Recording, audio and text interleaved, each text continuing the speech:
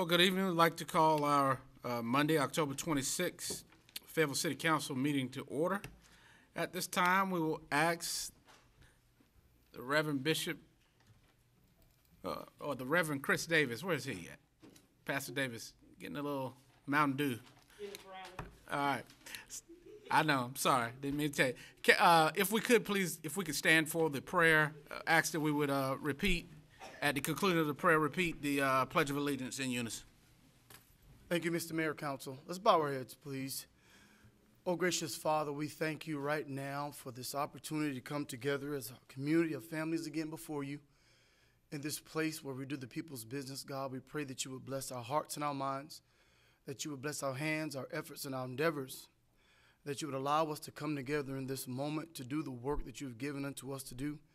We pray for knowledge, wisdom, and understanding on behalf of your people, the great people of Fayetteville and Cumberland County. God, we thank you right now for the season we're in, because it's a great season for us. We thank you for leadership that you're making and grooming in us, and for people who love and honor you and love and honor each other. In Jesus Christ's name we pray, amen. I pledge allegiance to the flag of the United States of America and to the republic for which it stands, one nation, under God, indivisible, with liberty and justice for all. Thank you, Pastor Davis. Council, we have a few announcements, but before we do that, we'd like to acknowledge a few elected officials in our presence: former City Council member and now State Senator Kurt Deviere and family. How are you? Also, if we could acknowledge Representative Billy Richardson. How are you, sir? Glad to have you tonight. Any other electeds in the audience? Okay. All right. With that, I'll go to Councilmember Dawkins. Thank you, Mr. Mayor. We are very fortunate in our city with Methodist University, and I'm holding up a Rembrandt Van Ryn brochure. The exhibit is no charge. You can register. You have to have a ticket, though. You have to register at davidmccunegallery.org.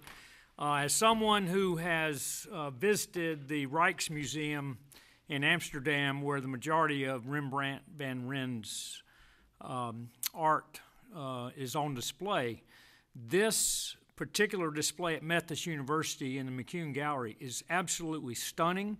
It will affect your life.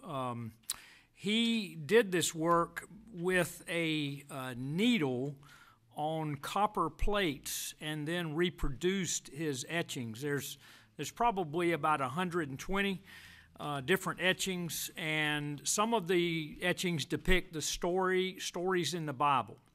So if you have young kids or older kids, they will benefit from this particular display.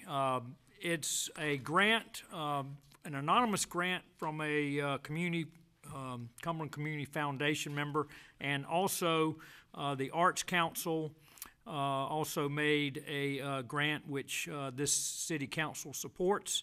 And Mr. Mayor, I'm not much on art. I'm learning as I get older to appreciate abilities, God-given ability. But Rembrandt and Van Gogh are probably the two most famous Dutch masters.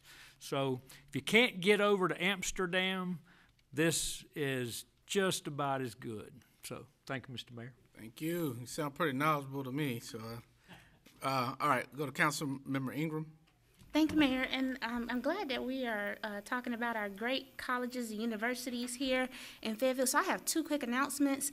Fayetteville State University recently signed an MOU with Meharry Medical College, and to better understand dental and medical in this state. And I just want to point out, Fayetteville State University is the oldest public HBCU in the state of North Carolina, and for us to be hopefully leading in our medical understandings, we are also the leading school for cybersecurity as well. So I wanted to announce that we have that, and we are really, really excited for Fayetteville State University.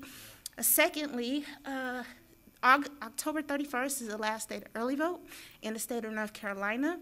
There are early voting locations where you can one-stop register to vote, meaning you can register and vote at the same time. So please make sure you do your civic duty and register and vote in the state of North Carolina. Thank you so much.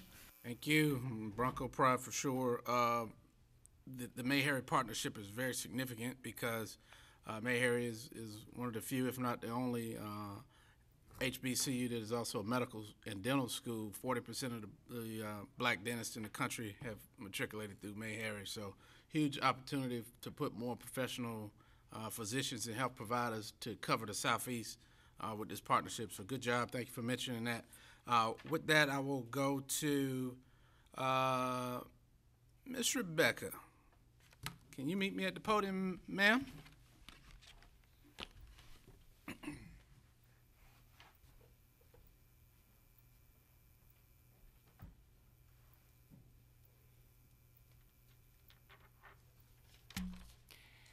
So the mayor is congratulating the city of Fayetteville and Miss Rebecca for the award of they got the Certificate of Excellence from ICMA, which is the International City County Management Association. This Certificate of Excellence is presented to Fayetteville, North Carolina, preceding the standards established by the International City County Management Association and the identification and public reporting of key outcome measures, surveying both residents and employees, and the performance management and all the organization's culture. Presented in conjunction with the 106 ICMA Annual Conference, September 24th, 2020. So congratulations, and if I am not mistaken, this is not the first time we've gotten this award? This is the fourth in excellence. So before before she speaks, I had the honor of going with her one night at a conference to get the award. We went up together to get the award, and then we had a dinner afterwards. We sat down at the table, and I realized I was so out of my league. Everybody in that room was so smart and so data-driven, and they just thoroughly enjoyed ourselves. So we literally have the best of the best, and thank you for everything that you're doing. Thank you, ma'am. I would just say thank you so much for those kind words, but I'd like to thank the City Manager's Office and the City of Fayetteville City Council for really championing those efforts for the City of Fayetteville to be a high-performing organization.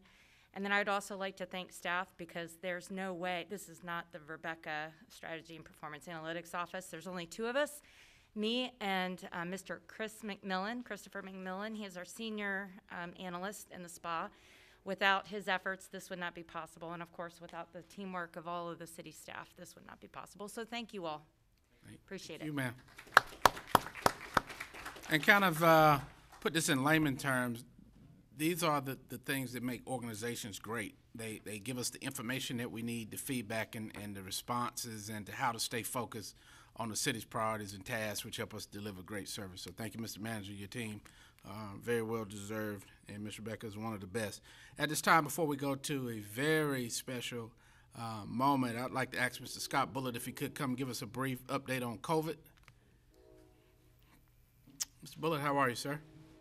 I'm well, sir. I hope you are. Good evening, Council, Mayor, Mayor Pro Tem, and everybody tuning in. Today marks 225 under a state of emergency for us. There are 210 days of restrictions that we're among at this moment. This is actually day 3 of Safer at Home, Phase 3, first extension. That's to say a lot, but when you don't have an endpoint, you just have to count it. So, and that's what we're doing. Again, this is all data-driven.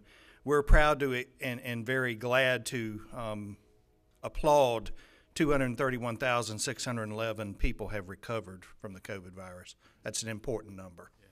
When you subtract that out from the 261,742 cases at this hour, that leaves us somewhere in the neighborhood of 30,000 plus folks that may be sick in one form or another, and our prayers and best thoughts are with them.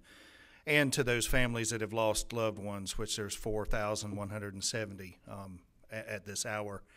Here in the county, we occupy 6,931 of those cases since it started, and we've had 98 residents that we've lost as a result, sadly.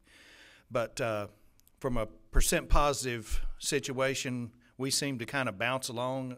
I think today we're at 7%, which is tracking right behind 6.6% that the state is at. And as we discussed here together before, our goal is 5 or less of percent positive of the total, and we want to see that continue to whittle down. There have been some places that have beat that goal, but they've gone back up, and that's not a good thing either. That's something we're concerned about. I know the last time I stood before you, I championed flu shots. I'll say it again. That's one thing we can correct for. So with the season that we're about to coast into, we want to make sure that that's on the radar. Another thing that's being planned that I just want to underscore tonight, as this vaccine, from however many vendor sources it actually evolves from, is possibly going to be one of the largest logistical operations that many of us have ever seen in our lifetime. And what I mean by that, we're going to have a product that'll have to be prioritized when it goes out, and the state has a plan that meshes with the federal plan, because there won't be enough at one shot, so there'll be a distribution process to it. But with that being said, it's also a little difficult because this will be a refrigerated product. So that makes it a little more challenging. There's a lot of bright and well-capable people working on that problem right now, and it's hard to plan for something that you don't have complete grasp and hold of yet. But there are people getting ready. The state submitted their plan to the feds here in the last week or so. There'll be feedback on that, and eventually on the local level, which we're already doing what we can do within the limitations of what we know to prepare for that. It's going to be a big deal, no matter what else is going on. And that what else is going on, tonight I'm going to just take a moment to say we really feel for the Gulf region of the country right now. Zeta became a hurricane this afternoon, about mid-afternoon, so that's 27 named storms this year, 7 of which have knocked on the Gulf. That's pretty tough. That is tough. Their saving grace is the fact that the water's getting a little bit cooler right now. Otherwise, we could be talking about devastation. And there are 35 more days of hurricane season to go, and we've already set a record getting to 27 named storms. So we just pray that that door will shut as quickly as possible, and I'll be subject to any questions or comments you all have. Thank you, Mr. Bullard. Councilman Wright? Yes, Mr. Bullard. Talk to us a little bit about testing, where we are with testing, and how does that work throughout the county? By all reports, and I won't pretend to speak for Cumberland County Department of Public Health, but we've got a good partnership going there. The testing continues to surge and roll out. I know their numbers have improved with getting results, turnaround time, if you will. If you ask the state, and even probably on the local level, they're going to say we don't have enough testing, and surely we don't maybe meet their metrics yet. So we're encouraging it at every turn. They're starting to advertise the results from the antigen testing, which is not quite as good as the gold standard PCR testing, but it's a quicker test for certain populations. And really that's better left probably in the hands of the clinicians, because for the antigen testing, the best result is when you're in a COVID positive situation where someone in the family unit has had it, or you've had wide community spread in the area in which you live. Otherwise, there's flaws and errors and that sort of thing. My understanding is the only way to keep up with what's available is to look at that website that County Public Health has, because these pop-ups, I can't pretend to track them. There'll be something new tomorrow I didn't even know about, but as we see it, we try to encourage it and get it out. All right, thank you, sir. Yes, sir. Councilmember Wardell? Thank you. Mr. Bullard, when you refer to the pop-ups, are you talking about testing locations? Yes, ma'am. Just impromptu. So do we have a listing of any free testing locations? Because I've received several inquiries from citizens throughout the community asking where there might be a listing of free testing locations. Yes, ma'am. Again, it kind of goes back to public health is in the know about most of those, and we just, in my office, when we get that same call, we direct them or divert them to public health's website. And the reason we do that, probably most importantly, is a lot of these are appointment-based, unless there's some special provision made, and that's just to manage the supplies and manage the volume they have. So sometimes they need to call ahead or make some sort of online appointment. So when you say public health's website, because I want to go and find that now, we're going to the Department of Health and Human Services here in Cumberland County, or? Go to Cumberland County's master site, and then the departments have a header at the top. Just click on public health, and it should be, if it's not the first thing that pops up next to their COVID jump page there, it should be right next to that. Thank you so much. And if there are any requests for information or anything, my office is glad to handle it, because like I said, we'll get a call that all of a sudden something's going to pop up, and it may not even make the website, but there's some specific targeting going on too for those underserved groups. And some of that doesn't affect the general population. Thank you. Councilmember Ingram. Thank you, Thank you, Mr. Bullard. A quick question was, we were talking about numbers and being able to track. Do you foresee that, statewide, and it's hard to tell, do you foresee we may go back into pretty much a shutdown as we transition over into flu season? I think there's a legitimate fear of some people call it a secondary spike, a surge, whatever the term that's used for. You're seeing some states across the country, probably the Midwest right now is getting hammered by the press for some sort of resurgence. The hard part with that whole process is judging, because not everybody used the same set of restrictions.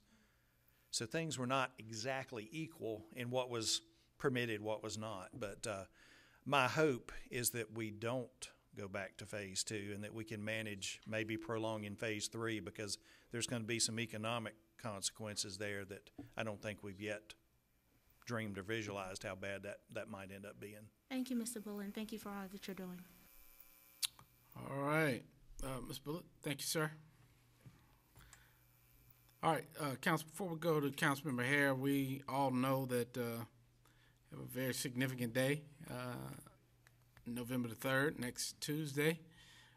That being said, I had a lot of citizens and different inquiries to want to know, is the city prepared for the day after the election? And so I know that Mr. Manager and Chief have had that conversation, but Chief, I know you can't share with us intimate details, but what you can, just to assure the public, we're watching this just in case there were any issues. Yeah, thank you, Mayor.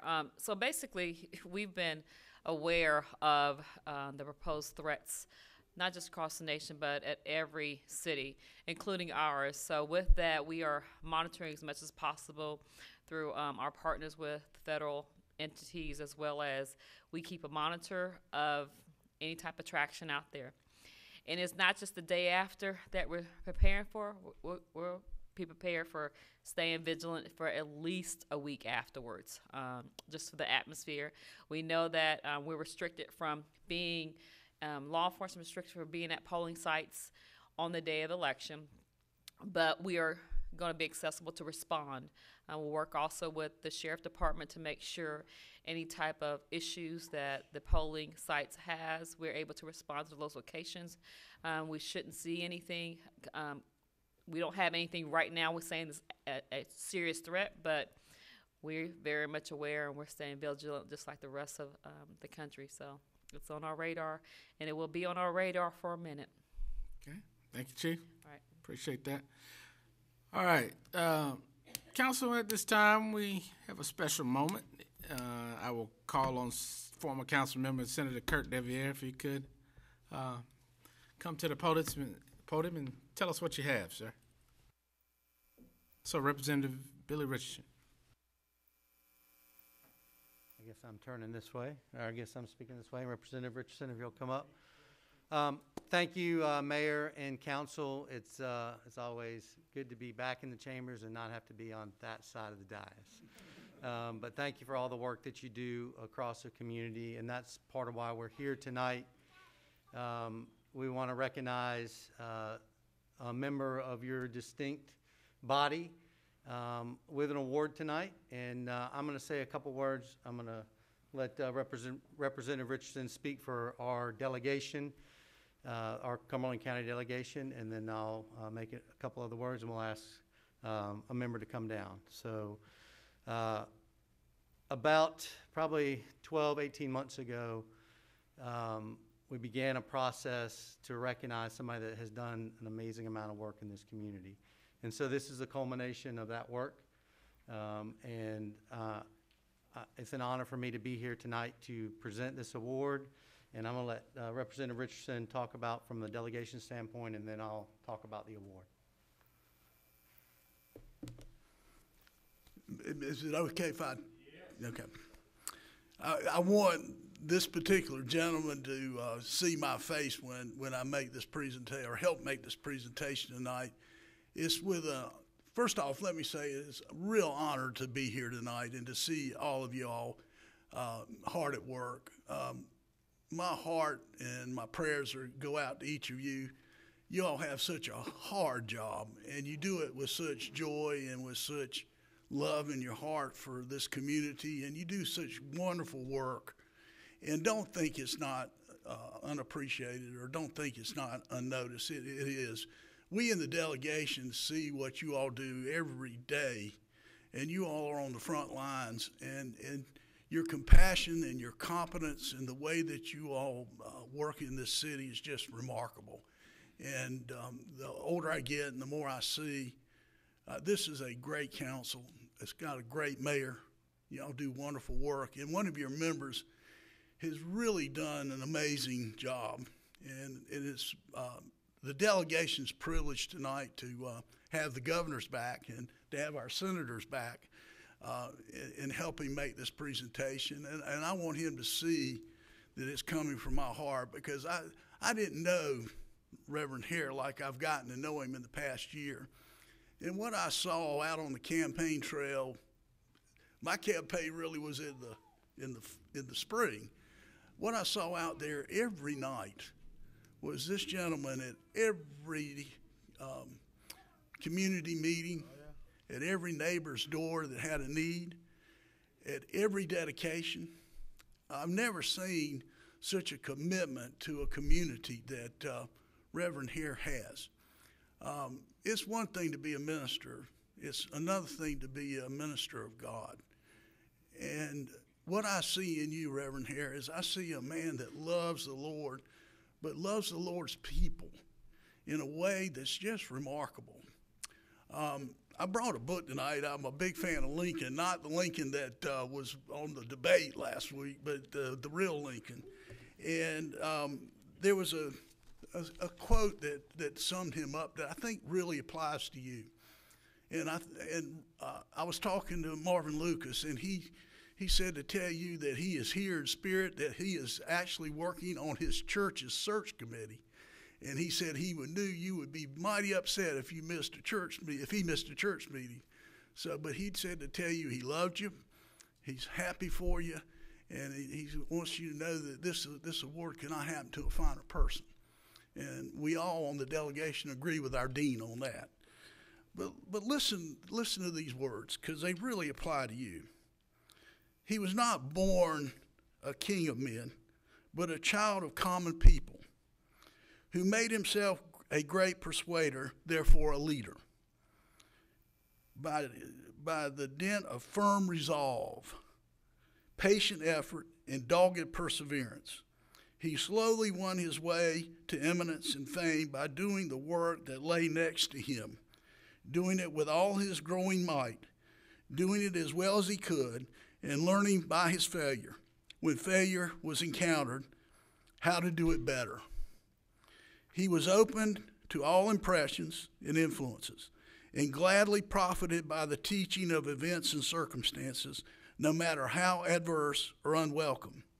There was probably no year of his life where he was not a wiser, cooler, or better man than he had been the year preceding. Reverend Hare, that summarizes you. And you have been a tremendous gift to this community. And we are indeed so grateful for your service. And we hope and pray that that service will continue for many, many, many more years.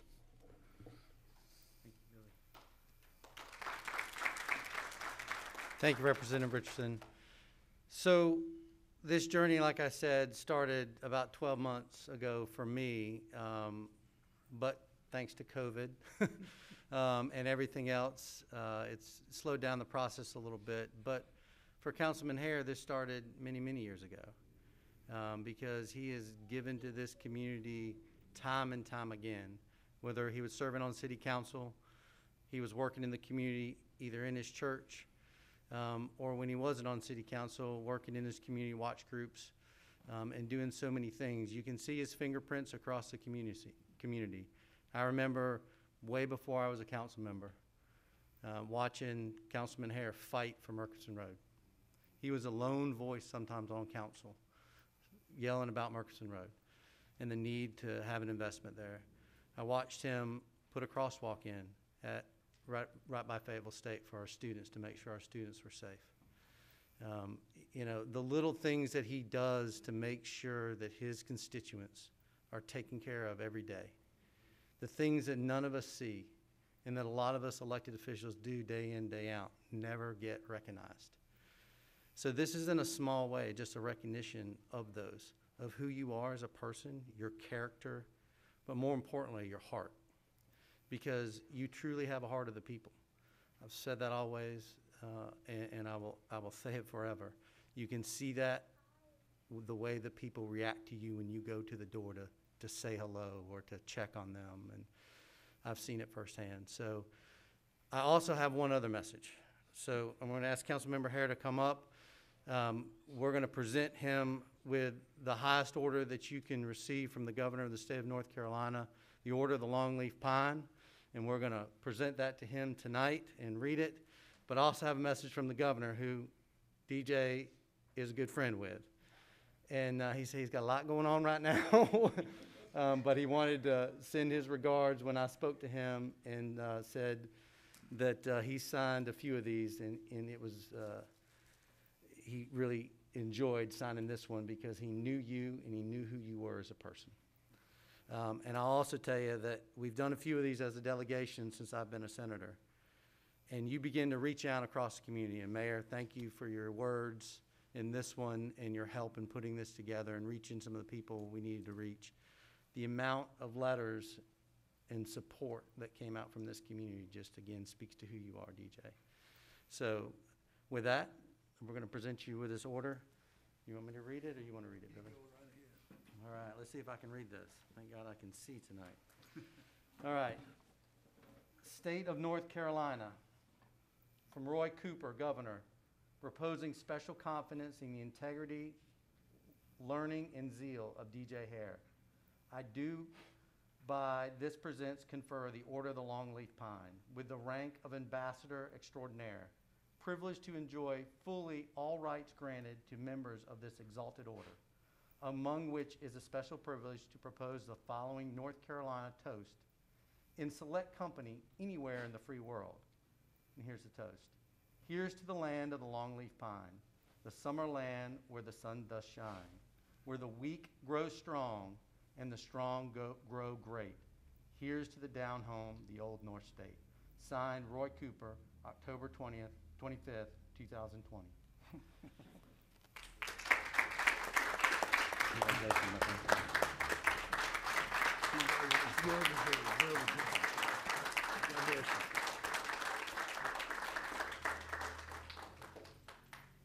Please come up here. Yes, should have brought you up. You're part of the team. 1, 2, 3.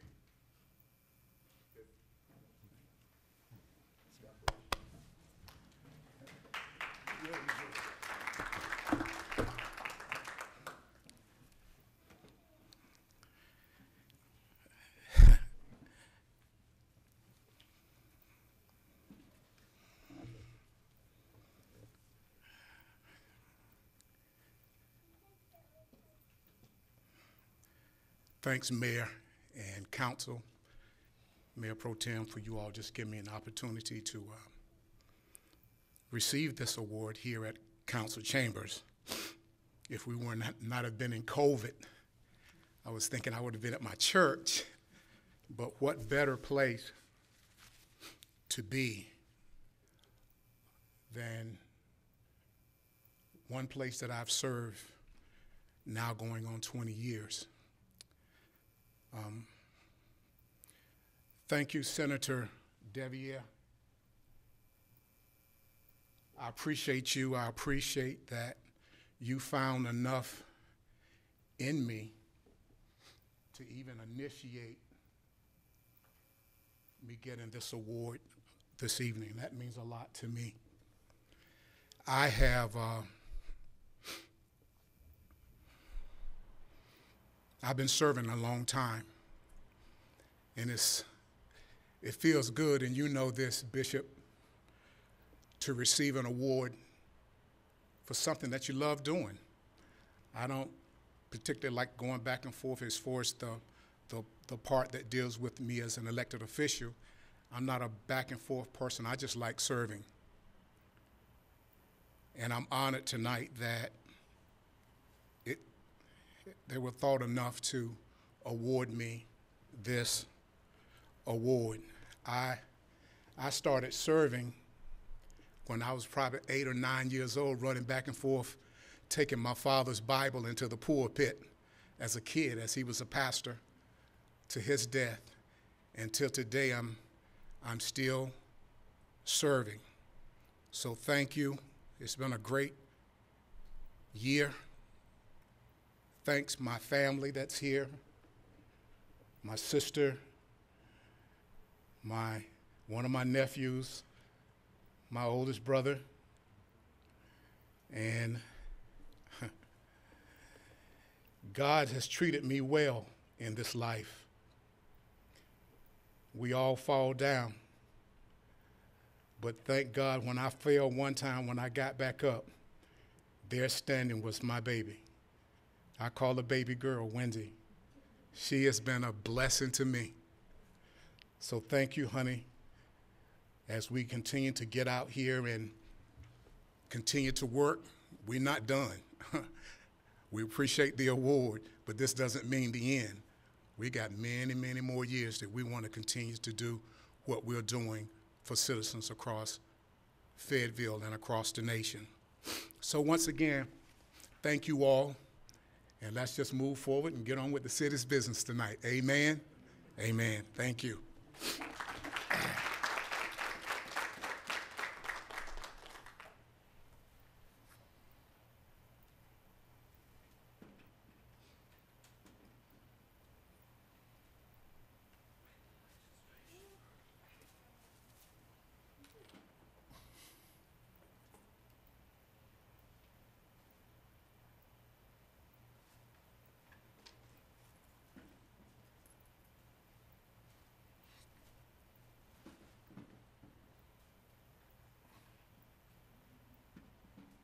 Right, thank you all.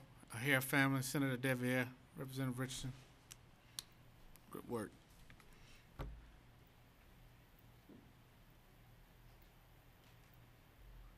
All right, Council, we'll move to item 5.0 is the approval of the agenda. I think there was one item that was asked to be pulled by the submitter of it. So, Councilman Wright. Yes, Mr. Mayor, I move to approve the agenda for tonight, and it was one item, 8.01, for discussion. To remove and to table 8.1 at this time. Mr. Mayor, could I help with that? Please. So it would be to approve the agenda with the removal of item 8.01. Okay. Thank you, City Attorney. Mr. Mayor, that is to approve the agenda with the removal of item 8.01. Okay. All right, there's a motion by Councilmember Wright. There was a second by Councilmember Dawkins to approve with the removal of item 8.01. Discussion, you had a question, Councilmember Banks? Is it on the agenda? We coming to consent next. Okay. All right. So, council, any discussion on the motion? All right, look to you for your votes.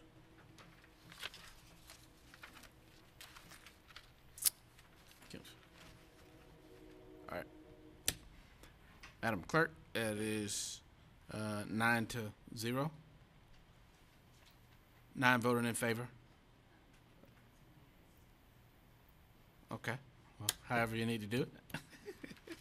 All right, Councilman Dawkins. Mr. Mayor, motion to approve consent agenda and pull item 6.08 for discussion.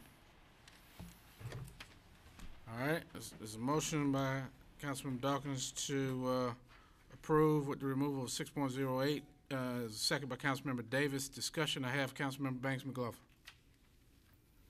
Yes, Mayor, I would like to remove, well, not remove, but, take off 6.08 for an up and down vote. Yeah, that's the one they just called out. I think that's the same one that he just Oh, made I the thought he motion. said 8 something. Okay. 6.08. Okay, same one. Thank you. All right, there's a motion on the floor to approve with the exception of item 6.08. There's a second by Councilmember Davis. Further discussion, Councilmember Waddell? I'm actually asking if we can also remove 6.013 simply for the purposes of staff to present and make the public aware of what we're doing with this funding that we allocated in the budget for the communities and school programs, just to highlight that information for the purposes of our public. Well, so there's a motion on the floor. So one of two ways. So basically you were okay with it. You just wanted to explain publicly, Yeah, right? I'm just asking that we amend, we amend the motion that's been made to include pulling item 6.013 for staff presentation Okay. of the item. That would be up to the discretion of those who first and second that. All right. So there's an amended motion, friendly amendment to include item 6.03 as well. Any further discussion? All right, council, I'll look to you for your votes. Madam Clerk, it is unanimous. All right, item 6.08, Councilmember Dawkins. Thank you, Mr. Mayor. Ms. Broyles, if you could come up, and possibly Mr. Tolan. CFO, I'm going to ask you about the an estimate, although I know it's unaudited right now, on the net fund balance.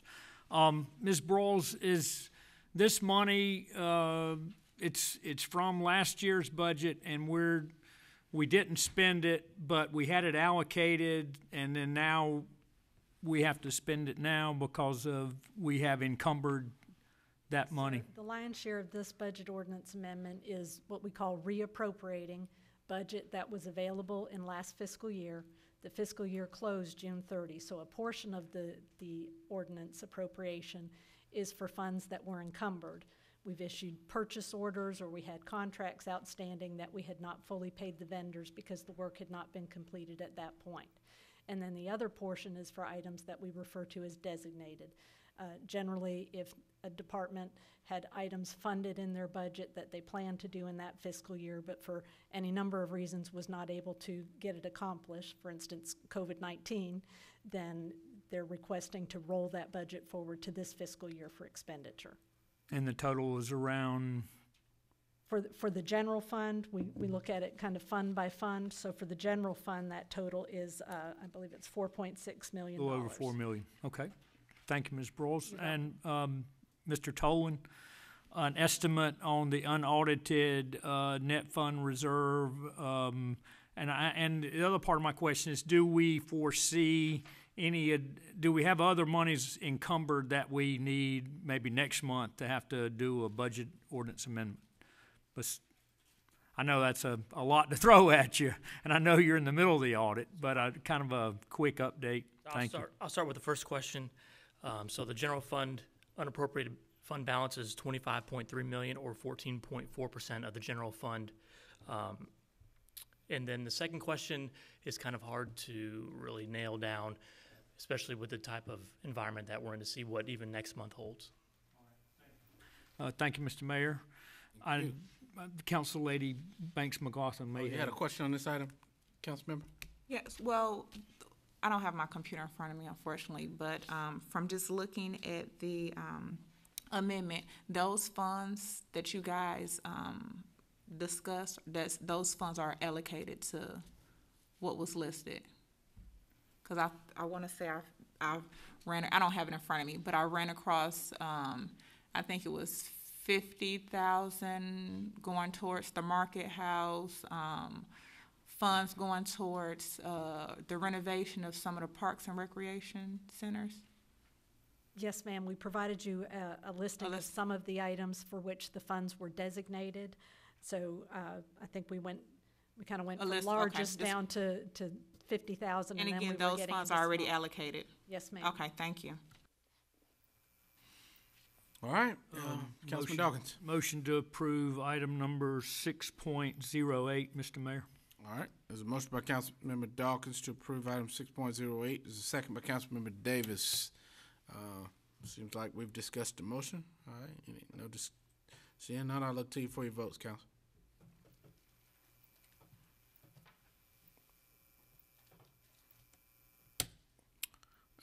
Madam Clerk, that motion carries 9-1. Those voting in favor, Councilman Davis, Dawkins, Wright, Colvin, Jensen, Ingram, Hare, Kinston, and Waddell. Those voting opposed, Councilmember Banks McLaughlin. All right, item 6.011, which one was it? 13. Okay, 6.013, Councilmember Waddell.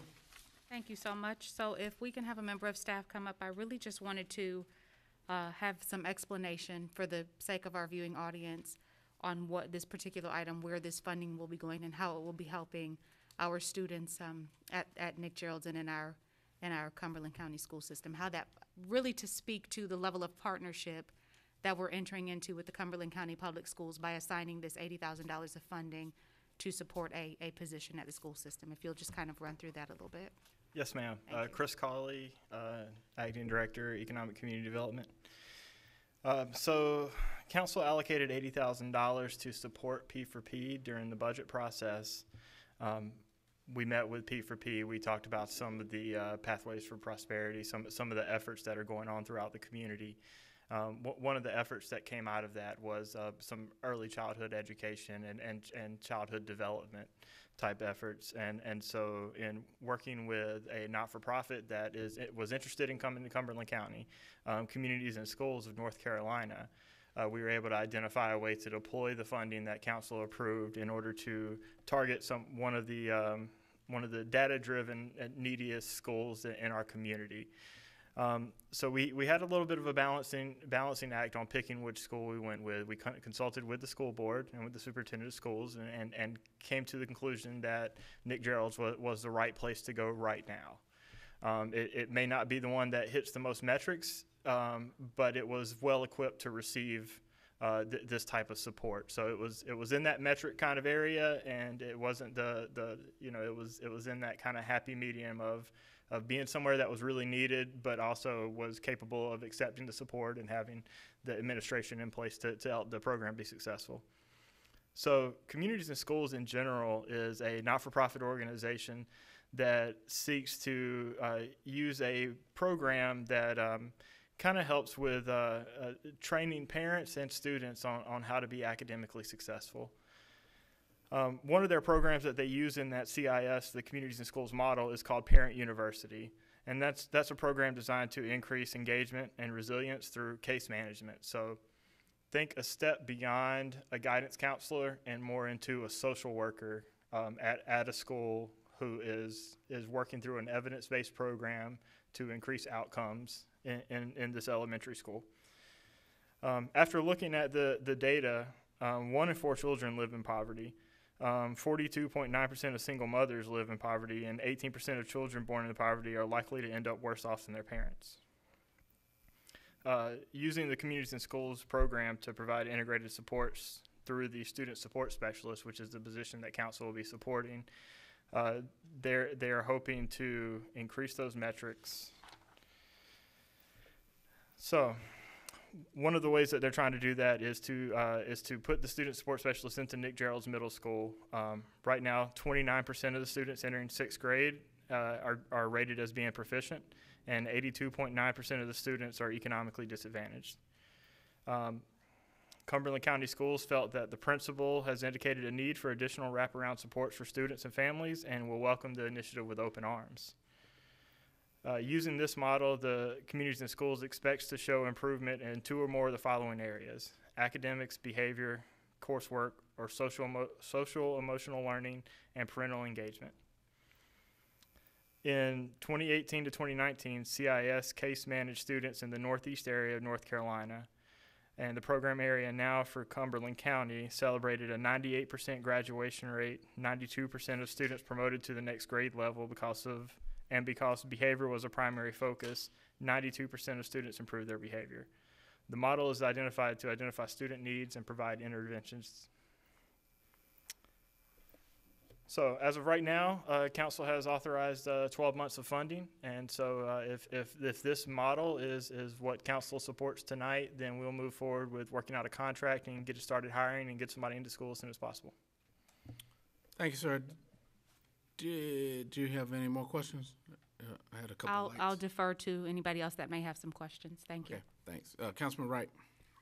Yes, thank you, Mr. Mayor. I appreciate Councilwoman Waddell bringing this item out, because it gives us an opportunity for the citizens to see the work that P4P is doing in partnering not only with the city but with other agencies throughout the community, and also Cumberland County school systems, which is important. And I just wanted to say the great job Christopher and Angel Wright Lanier and her group is working with P4P and being the point of contact for that agency. I'm very proud of the work that P4P is doing in the community. And so when you look at the background of this Community and Schools North Carolina, it's not a nonprofit organization. It facilitates evidence-based model.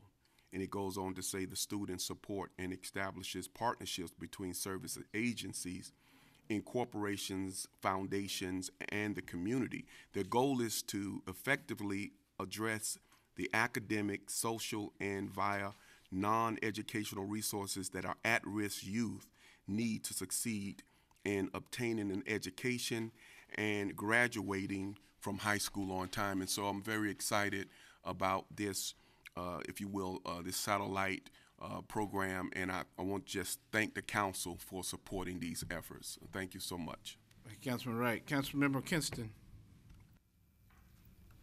Thank you, Mayor. I just had one question. I wanted to know if there was any match funding, and then what is the next step?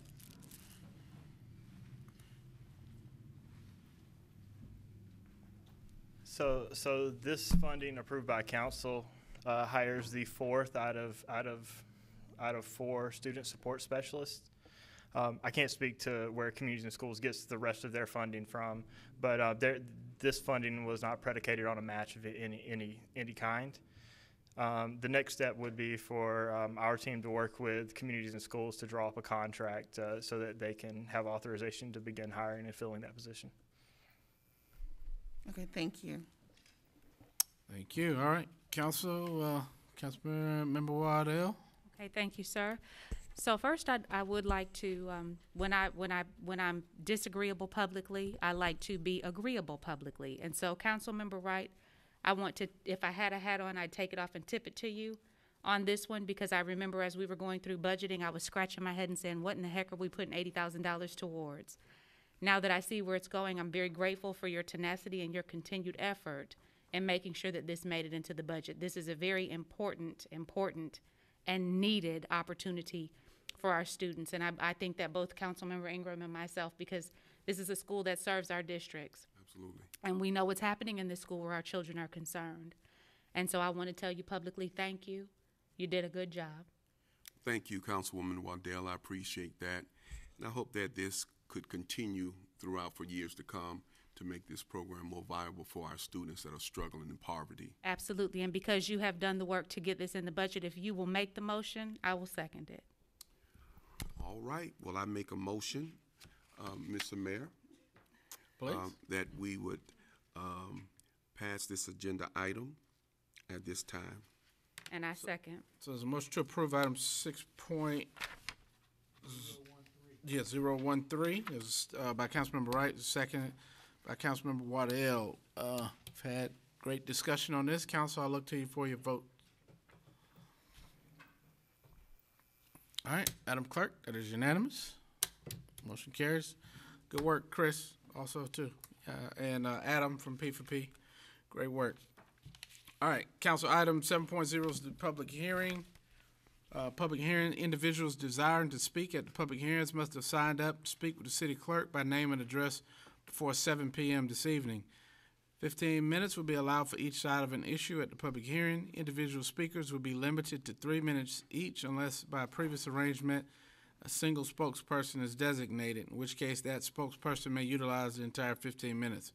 When the clerk calls your name, we'll acknowledge the presence of those who have signed up to speak. Please clearly state your name and address for the record, and then you may begin addressing the city council. And we have a system of lights or numbers or letters or time that will tell us, and when you have 30 seconds, we will have an amber light. If you're not able to see that, we'll make sure that you know that you have 30 seconds remaining. And at the end of your allotted time, the timer will ring. And at this time, I'll defer to you, Ms. Baptiste. Good evening. This is case number P20-27F. The applicant is Lori Epple of Larry King and Associates.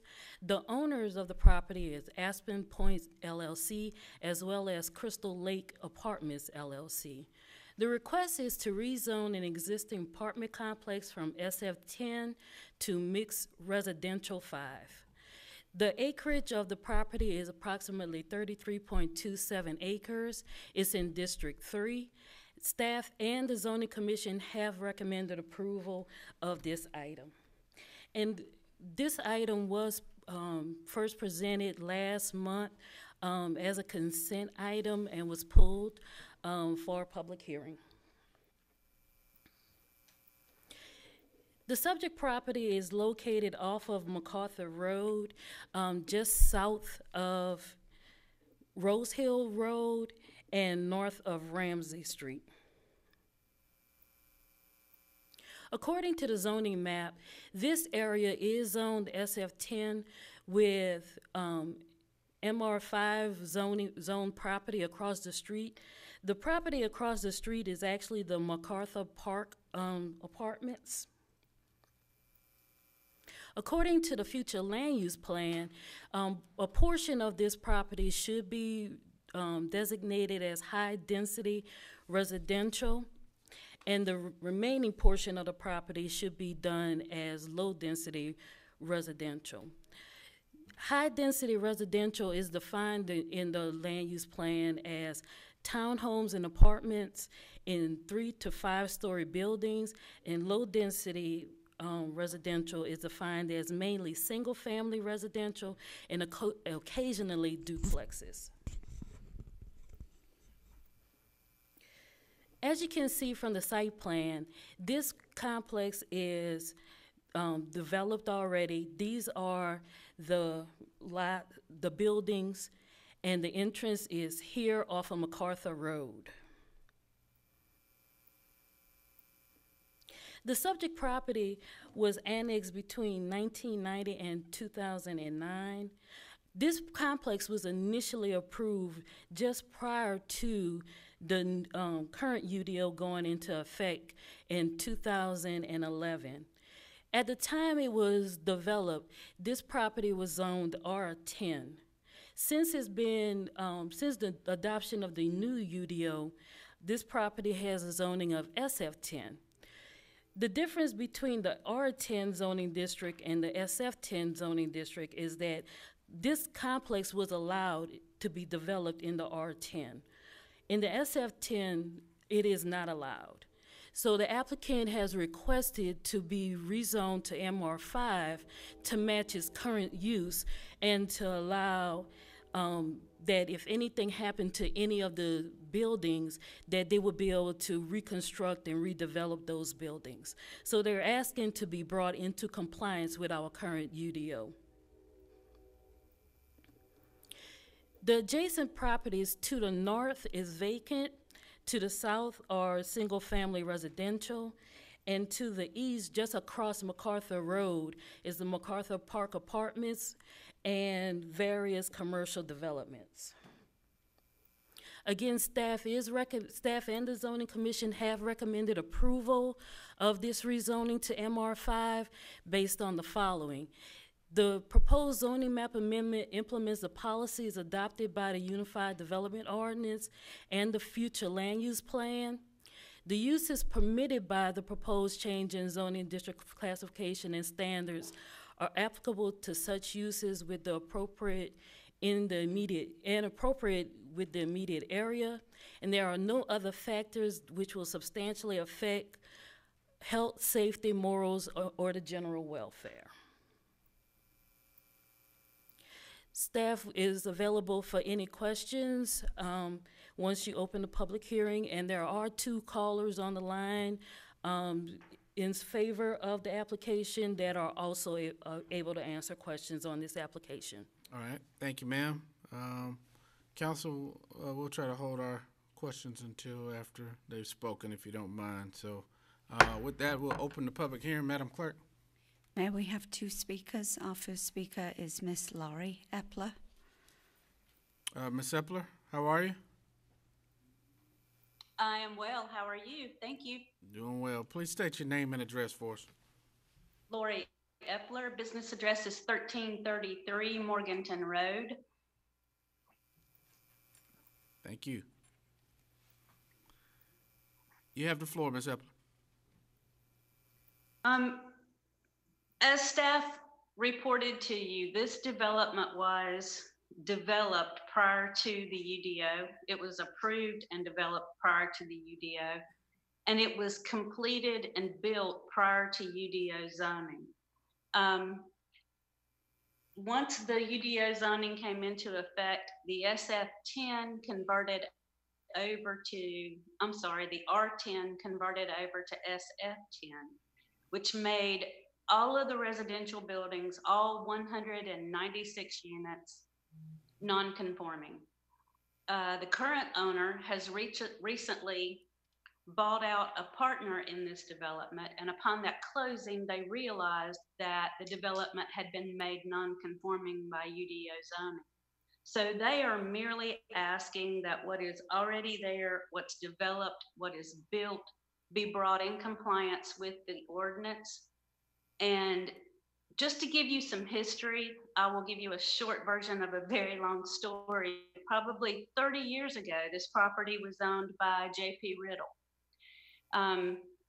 Mr. Riddle had promised Country Club North, which is the subdivision to the south of this property, that he would never put in a road to connect them to MacArthur Road.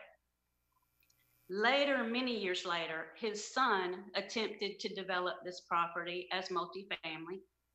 And at that time, the connectivity index that the city staff wanted to implement on his design would have required him to connect Country Club North to MacArthur Road. He had already begun preparations to build buildings there. He immediately stopped that development. His father had given those folks in Country Club North his word that he would never connect them to MacArthur Road.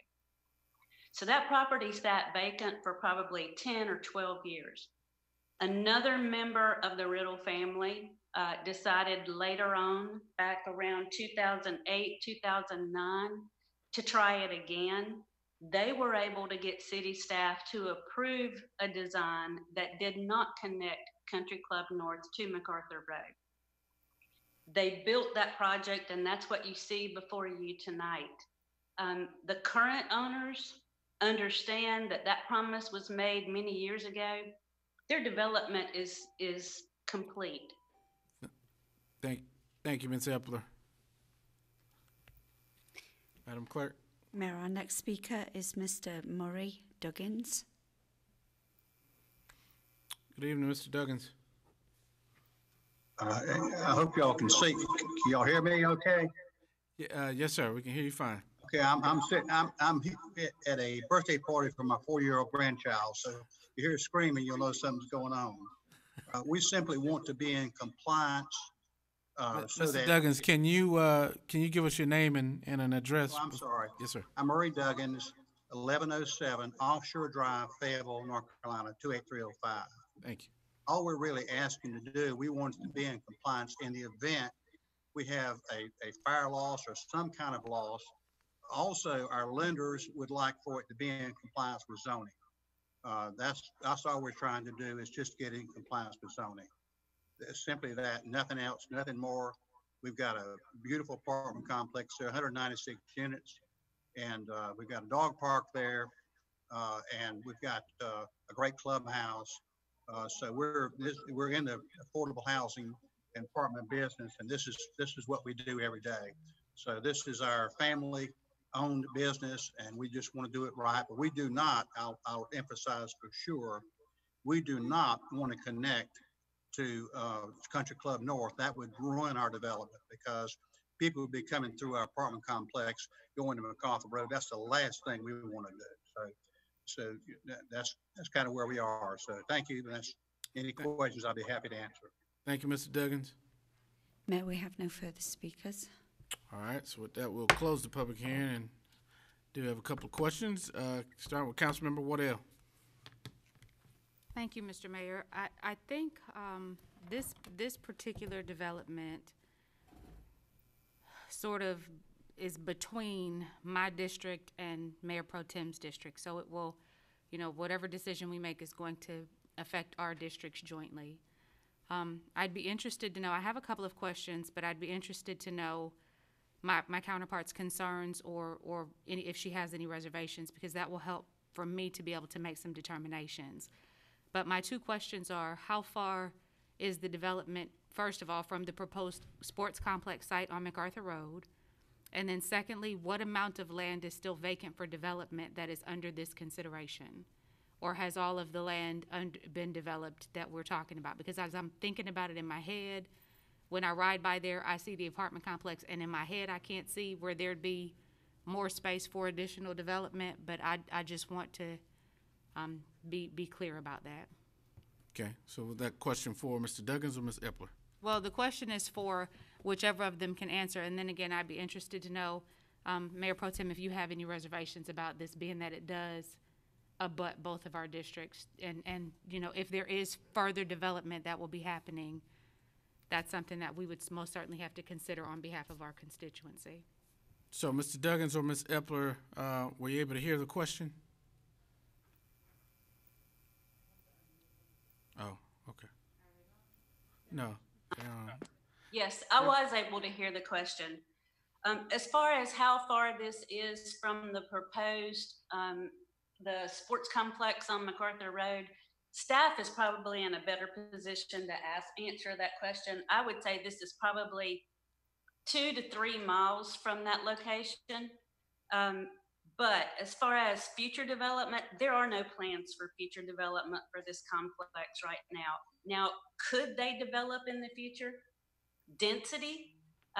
Yes, because the UDO zoning allowed them much more density than the old zoning did. But they have no plans to further the development in this development. Okay. Thank you, Ms. Epler. Councilmember Ingram. Thank you. I can't think of your name. Could you come back up? So I guess I'm trying to understand, and I hate to have to run you back through it. I'm just trying to understand. They're They're an existing non-conforming. Right. and they are needing to come. Why is the request coming again to us? I'm just trying to wrap my head around it, because right now I don't get it. As an existing non-conforming use, if any of the buildings are damaged. No, I get that part. So they are trying to develop, and she just said that they're not trying to. No, if any of the buildings are damaged beyond 50%. Okay. As a non-conforming use, they would not be able to rebuild those buildings or repair them. So those individuals would lose their homes. So what they're looking to do is to become in compliance so that if anything happens to any of the buildings, they would be able to repair those buildings without having to come, without those individuals losing their homes. So they're only coming to be proactive in case any damages happen. And when did they become non-conforming? When this UDO was adopted in July of 2011.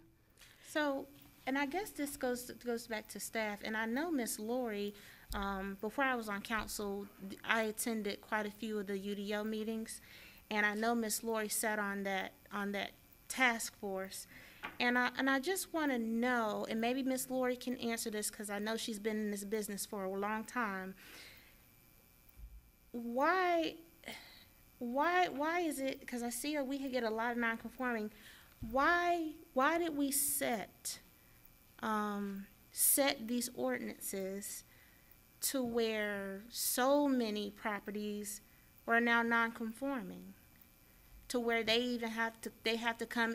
I would think if a UDO task force is coming together to kind of work on the benefit of the city, I'm just not understanding how we get so many non-conforming, and I guess the task force efforts were to help with all that.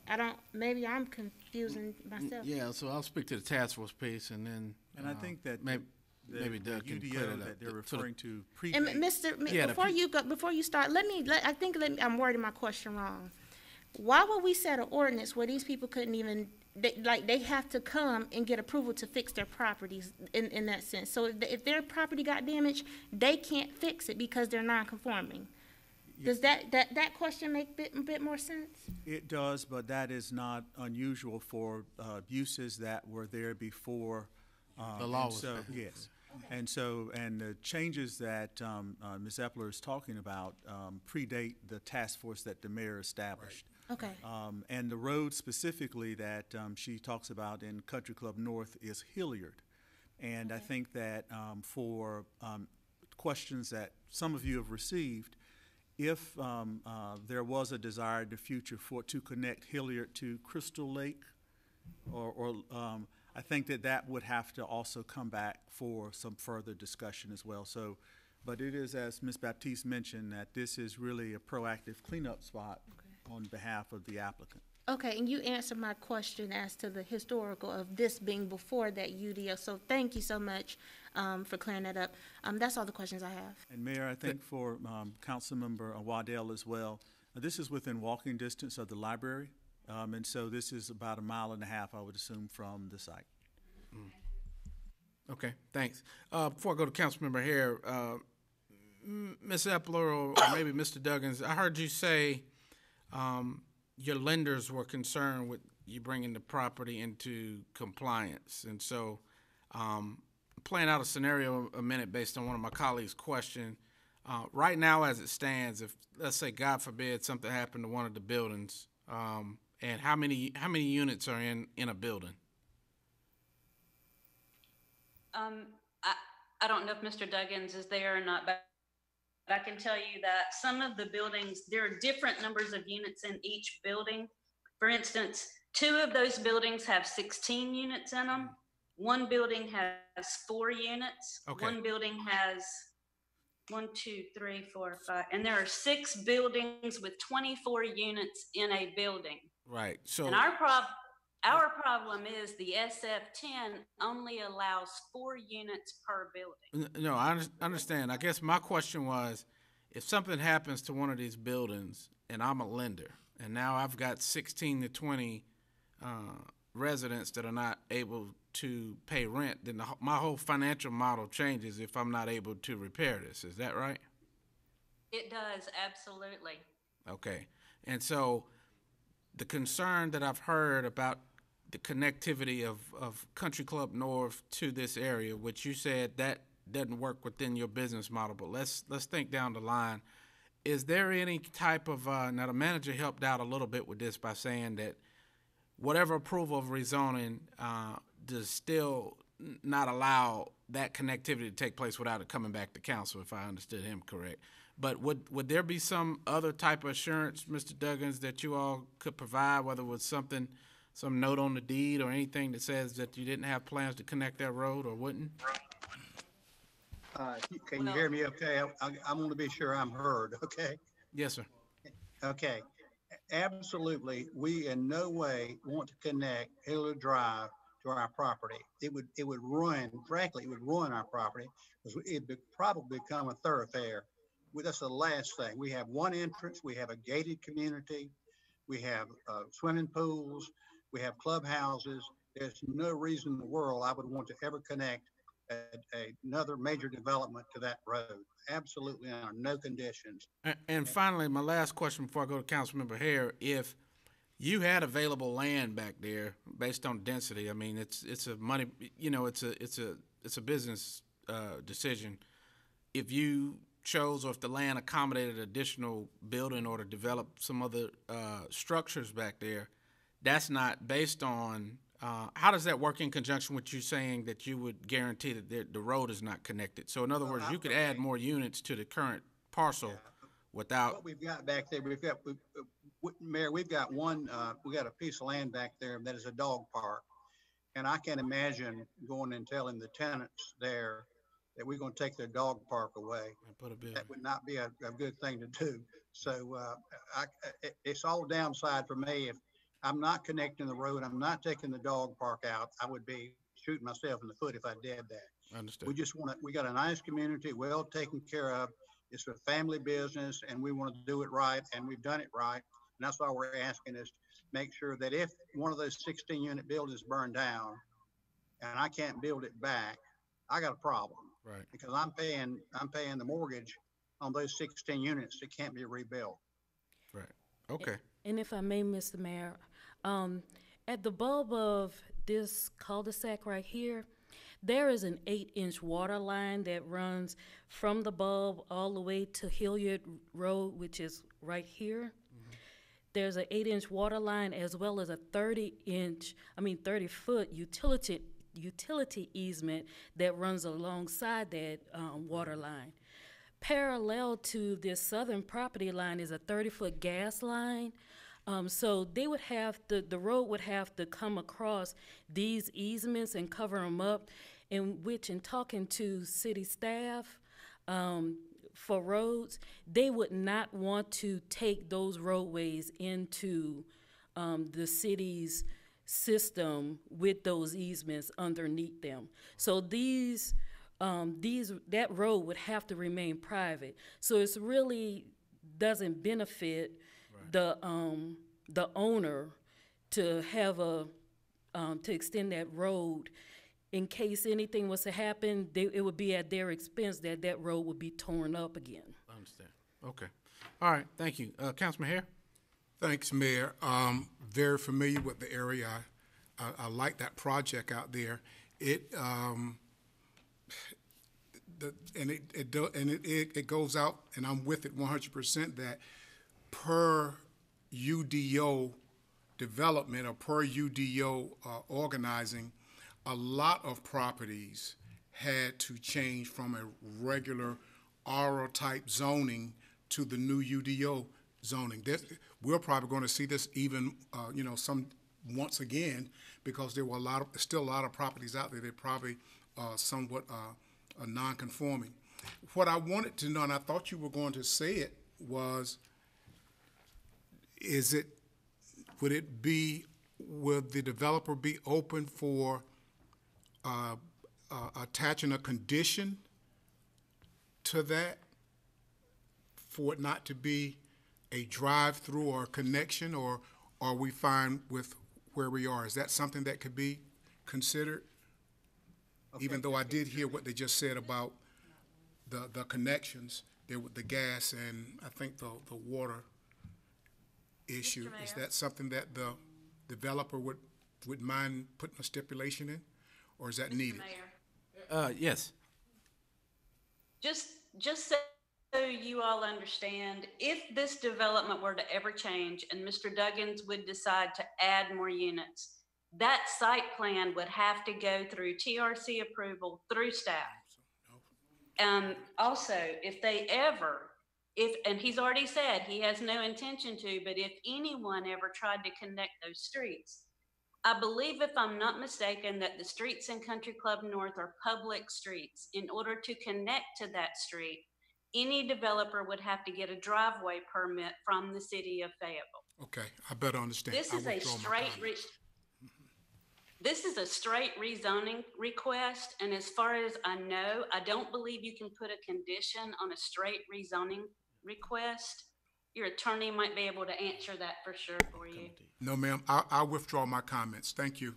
I'm with you. I understand. Thank you. All right. Councilmember Waddell? Thank you, Mr. Mayor. If time is appropriate, I'd like to go ahead and make a motion. Okay. Hold on, y'all. Let me clear lights because we had a Christmas tree up here. All right. So, Councilmember Waddell, you yes. Floor. So for the benefit of my constituency, I do want to say one of the things that I did hear from a few people that called was this concept that this was coming before us so that more low-income housing could be built. And I would like to say that listening to all of the information that's been presented, I'm confident that the recommendation or the motion that I'm prepared to make is an appropriate motion. Because even on the very far off chance that there was something like that that happened, we've been known around this dais and throughout this community to really have a firm belief that low-income housing should be mixed in with high-income housing, which is exactly what would be happening if, again, on the off chance, Mr. Duggins decided that that was the direction he wanted to go in. I do think that in writing is always better than not, but I'm confident in moving forward and making a motion that we approve the map amending the rezoning to MR5. Thank you. There's a motion by Councilmember Waddell. I think there's a second by Councilmember Mayor Pro Tem Jensen. We've discussed it. Council, I'll look to you for your votes.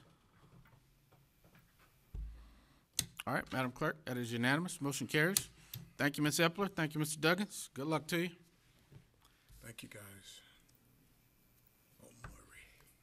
All right, Council will move to item 7.02, annexation request for 3 properties located in Autry Lake, Gates 4 development. Ms. Baptiste, long time no see.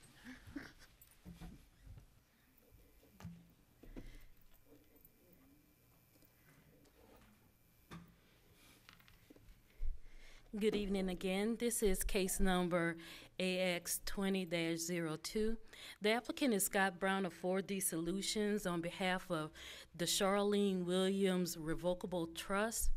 The request is to conditionally initial zoning of 3 properties currently zoned by Cumberland County as R7.5 residential to single-family 10 conditional zoning.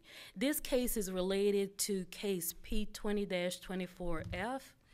The property is located off of Lynbridge Drive and is totaling approximately 3.56 acres and is in District 6. Staff is recommending approval at this time. As you can see from the vicinity map, these 3 properties are located right here in purple, and they are located just north of Lynbridge Drive and to the east of Dundle Road.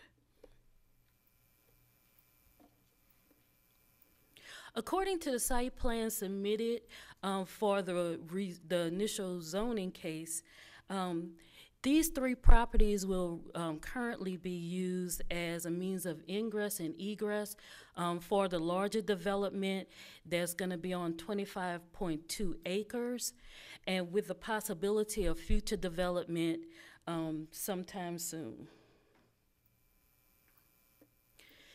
You have 5 options for tonight to adopt the ordinance with an effective date of October 26th, adopt the ordinance with an effective date of June 30th, 2021, adopt the ordinance with an effective date of June 30th, 2022, not to adopt the ordinance, or to table the action on the requested annexation. City staff recommends option 1, annex the area effective October 28th, 2020, and establish the initial conditional zoning as single-family residential 10 with the conditional zoning, consistent with prior action on the zoning case. This recommendation is based on the following. The annexation petition is sufficient. The property meets the statutory standards as it is contiguous with the city limit lines. The ability to serve the city and PWC are able to serve the area. Budget impact, there should be positive impact to the city. Are there any questions of staff? And we also have 2 representatives for this item available to answer any questions as well. Ms. Baptiste, we'll catch you at the end of the when we close the public hearing. So okay, thank you. Don't get too far away. I'm sure we'll have some questions. All right, with that, we'll open the public hearing. Madam Clerk, you have. Mayor, our first speaker is Mr. Scott Brown. Good evening, Mr. Brown. Good evening, sir. Can you state your address for us? Yes, Scott Brown, 409 Chicago Drive, Suite 112, Fayetteville, North Carolina. Thank you. Yes, sir. You have the floor, Mr. Brown. Yes, sir, Mr. Mayor. Thank you for that, and thank you, Ms. Baptiste, for the presentation. These 3 parcels are in conjunction with the larger parcel that was on the consent agenda just a few minutes ago that was rezoned from AR to SF10. And these 3 parcels are in the county, and in order to be served by city sewer, these 3 parcels have to be annexed in. So we're requesting tonight that those 3 parcels be annexed into the city with a SF10 zoning to match the current property that was just rezoned with a conditional rezoning per the application. Everything around it is residential.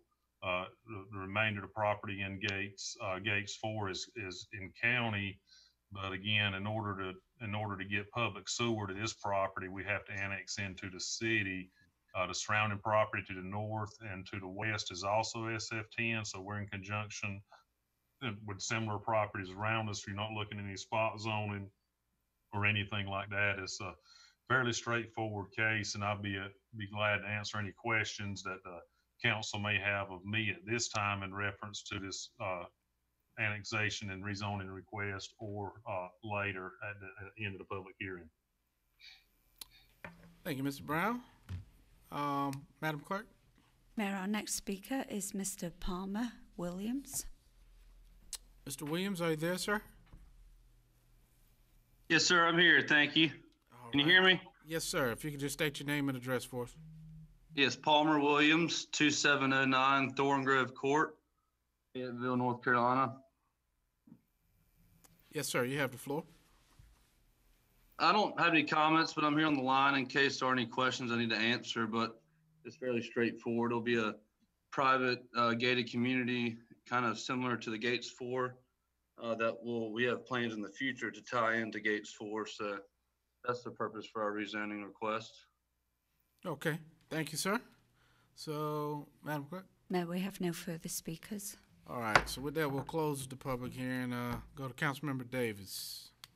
Good evening, gentlemen. For clarification, even though your intent is to maintain it as a private entity, how does that interface with public roads and things of that nature, trash, things of that nature?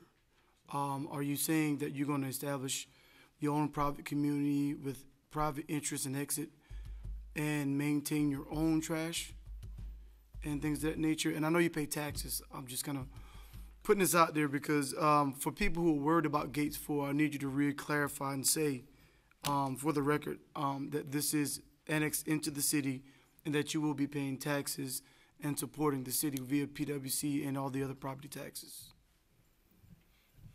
Yes, sir, that's correct. It'll be, with the annexation, we'll be paying the city taxes at that point, and it'll get all the city services. The only, I guess the only difference with the private roads is we'll be responsible with the HOA to maintain the roads, so the city of Fayetteville won't be responsible for that.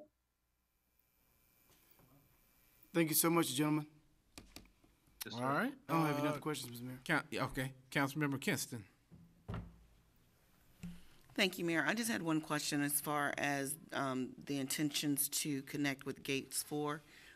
For Councilmember Davis, have you heard any concerns with any residents from Gates 4? I have not, ma'am. And that's a great question. Gentlemen, since you are live on air, could you please address the concern raised by Councilwoman Kinston in terms of any kind of collaboration, partnership, or covenant between your property and Gates 4? Yes, sir. We've been in touch with the Gates 4 residents and the surrounding areas and kind of explained what our intentions are. And we've been in talks with the Gates 4 HOA since early on, and I think everyone's on the same page now. And I haven't really heard any pushback at this point. So unless someone else has any other details to explain to the group here. Thank you very much, sir. No problem. Councilmember Kinston, was your question addressed? Yes, sir. Okay. All right. All right, Council, any other questions? If not, Councilman Davis. Yes, sir. If there aren't any other questions, Mr. Mayor, I make a motion that we approve item 7.02, annexation request for 3 properties located in the Archery Lake at the Gates 4 development site. All right, Council, there's a motion by Councilmember Davis. There was a second by Councilmember Hare. Any further discussion? No, we've discussed it. With that, I'll look to you for your votes on the side. Quick draw, McGraw, man. He's got fast fingers. He's a longleaf pine recipient. All right. Madam Clerk, that is unanimous by those. Well, I'm sorry. That is 8-1. Mayor Pro Tem being absent right now on break. That voting in favor of Councilman Davis, Dawkins, Banks, McLaughlin, Councilman Wright, Colvin, Ingram, Hare, and Waddell. Those voting in opposition, Councilmember Kinston. What was that? I'd like to make a point of clarification if possible. Okay. Or ask a question. In Mayor Pro Tem's absence, because do I need to do it before? No, the vote is the vote, but I want to check. Yeah, let me finalize that. But it's about that. It's about that though. Before you finalize it. She's a yes. So Yeah. right, okay. I just wanted to make sure that I understood that properly. So the clerk was going to notate that. But good point, though. Yeah. All right. You good? Uh-huh. All right. Council, let's take a few minutes break. We still have other items under the 8-point items. Let's come back and can y'all make it in? Yeah, we can approve them others right now. Yeah, well, all right. Let's take a 5-minute break for those who may not be feeling good as you, GJ. We'll be back at it in 5 minutes.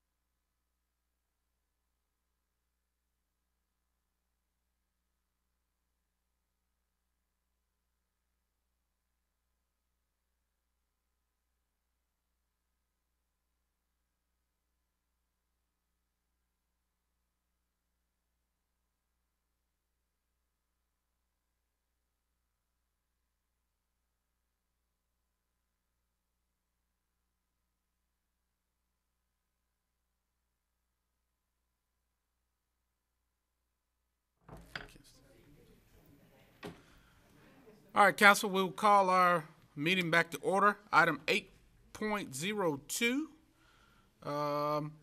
It's probably Mr. Gibson. He's just getting to work, so. How you doing, Mr. Gibson? I need your job. Oh, no, he don't. No, he don't. I wouldn't. Lord.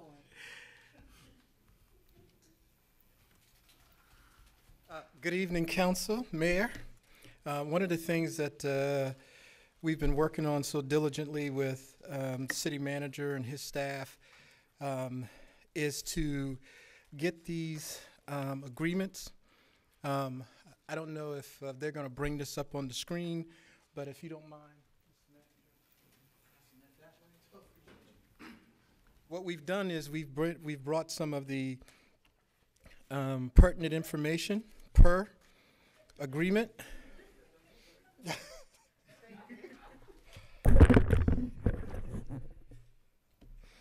sorry.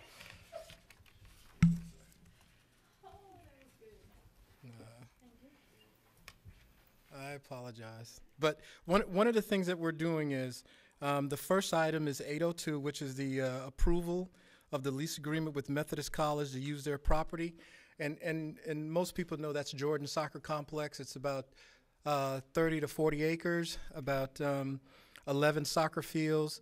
The improvements that we want to make out there with this agreement would give us the ability to extend our soccer programs, our football programs. One of the biggest things for the Parks and Recreation Director is to secure the trailhead for the river trail with the parking lot and bathrooms. So this is a twofer that gives us the ability to secure that and gives us the ability to lease another 35 acres of green space. And one of the things I want to make sure that we remember is in our master plan that you just approved a couple of weeks ago, that was one of the top 5 items that the citizens were looking for, is more green space, more open space, more play space. So this moves us in the right direction. Any questions? So far, so good, Michael. Okay, how you want me to do this? You want me to go to 803? No, I think we've got to do each one of these individual. Okay. So we'll vote on 802, then move on. That's my All right. So presentation for 802, Mayor Pro Tem. Thank you, Mr. Mayor. I would like to make a motion that we approve the lease agreement with Methodist University for the use of property on Treetop Chop Drive. Thank you. There's a motion by Mayor Pro Tem to approve item 8.02. There's a second by Councilmember Hare. Yeah, I've got a motion on the floor in a second, but certainly have time for questions. Council, I just cleared the board because of the motions. So if you have questions, Councilmember Waddell, and I didn't see who the other light was. If you could please hit it if you had another question. Thank you. So I was pretty vocal in having some concerns about what, aside from improvements of the property, what benefit this city would be getting. We had a lot of dialogue about this. Yes, ma'am. I can appreciate the collaboration. Mm-hmm. I can appreciate all of that, but I want to know what has been done specifically to address those concerns as far as this agreement is concerned. Well, as far as this agreement, with us being able to lease the property, what it does is it adds 35 acres of play space, more soccer fields, more football fields. So your areas like Tokay, Douglas Byrd, Westover, now you have more expansion. We have the ability for kids to, once we do these improvements, the lights, the bathrooms, the parking lot, now we can expand the northern side of Fayetteville to stay on your side of town. So are these going to be public play spaces where John Q. Public can take his family for the day and they can go play on the field? Yes, ma'am. Or you can stay in your community because nobody else is coming over there. And you won't need to reserve them through any special process. They will just be open for public use. Well, now, you still have to come to us just like any of our soccer fields or complexes because we will schedule practices. So you still have, now you can go out there if it's open, but if somebody comes up and says, oh, well, I've scheduled my practice, then you have to move just like any of our other facilities. And the last part of my question, what agreement have we come to with the Fayetteville Soccer Club? Because I know that they were able to utilize the Yes, ma'am. space for $0, or was it $1 for their lease? I'm not privy to what Methodist College had worked out with them, but the manager has an agreement that on his desk now that if they choose to, they will be paying us what I believe a decent amount of money per Are year. you at liberty to disclose what a decent amount of money is to this council, or is that something that we just have to kind of infer? No, ma'am. That agreement probably will come to council, or you will be in a administrative report, making sure you understand, just like any of our agreements, especially when there's money involved, you will definitely be informed. Yeah, and that was one of my biggest concerns, Mr. Gibson. And so, if you'd like to jot it down on a piece of paper, so I can have some assurance that my concern has been addressed. Because if you all will remember, council, I looked at this deal and I said, okay, we're being asked to put up this amount of money, and it was almost like a negotiating war.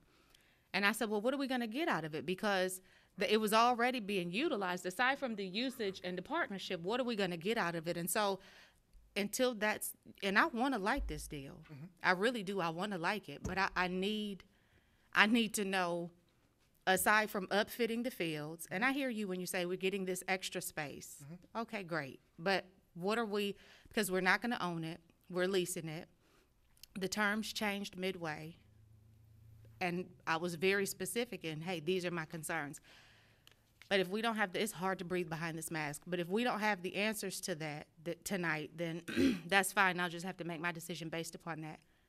But if you do have some of those, if you can answer some of my concerns, even if you do so by just, like I said, jotting something down and saying, There is if the manager approves the agreement with the soccer association, there is a monetary value to that agreement. But we are still, I think, Councilmember Waddell, part of the challenge here was that we needed to get the lease with the Methodists worked out and approved. Once we get that, then we will be able to continue our negotiations with the soccer club as it relates to them being a leasing tenant of the complex. And so I hear what you're saying. Right, because my concern is like, are we talking $1? Are we talking $500? Because we talking more than that. Y'all can still jot it down and hand it to me, but I'm gonna go with what you're saying. Okay, thank you. All right, Councilmember Ingram. Thank you, Mayor. So did I hear you say 8 fields or 11 fields? It all depends on how when you're doing soccer, Mm-hmm. depending on the age group, how you can cut the fields up. But there's 35 acres.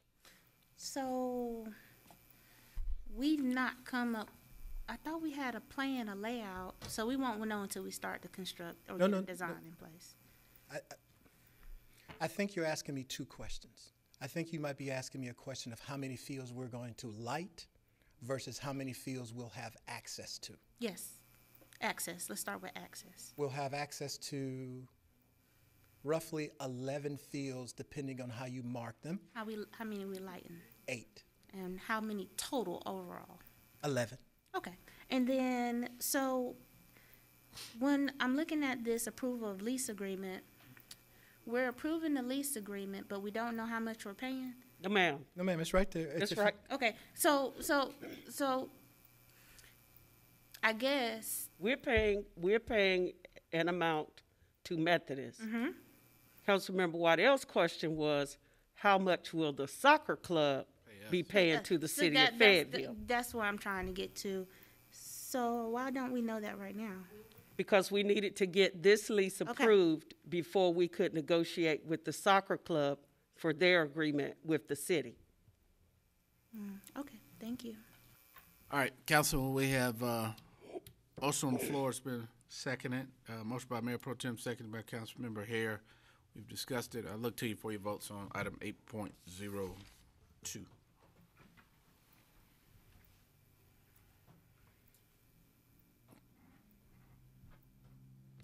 All right, Madam Clerk, that is unanimous. Thank you, Council. Motion carries. All right, Mr. Gibson, item 8.03. This is a memorandum of understanding with Fayetteville State. I'm sure that this has been batted around for probably the last year. It is an agreement to co-locate the Wellness Center, a $5.5 million facility for the university, and our Senior Citizen East, which is another $5.5 million item in the bond to co-locate on about 10 acres that runs Murchison Road, Washington Drive, and Filter Plant.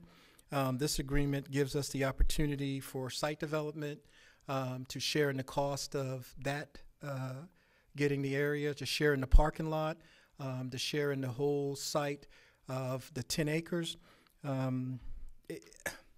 I think if council sees this the way that I see it, I think this is probably one of the steps that when you talk about corridor redevelopment, corridor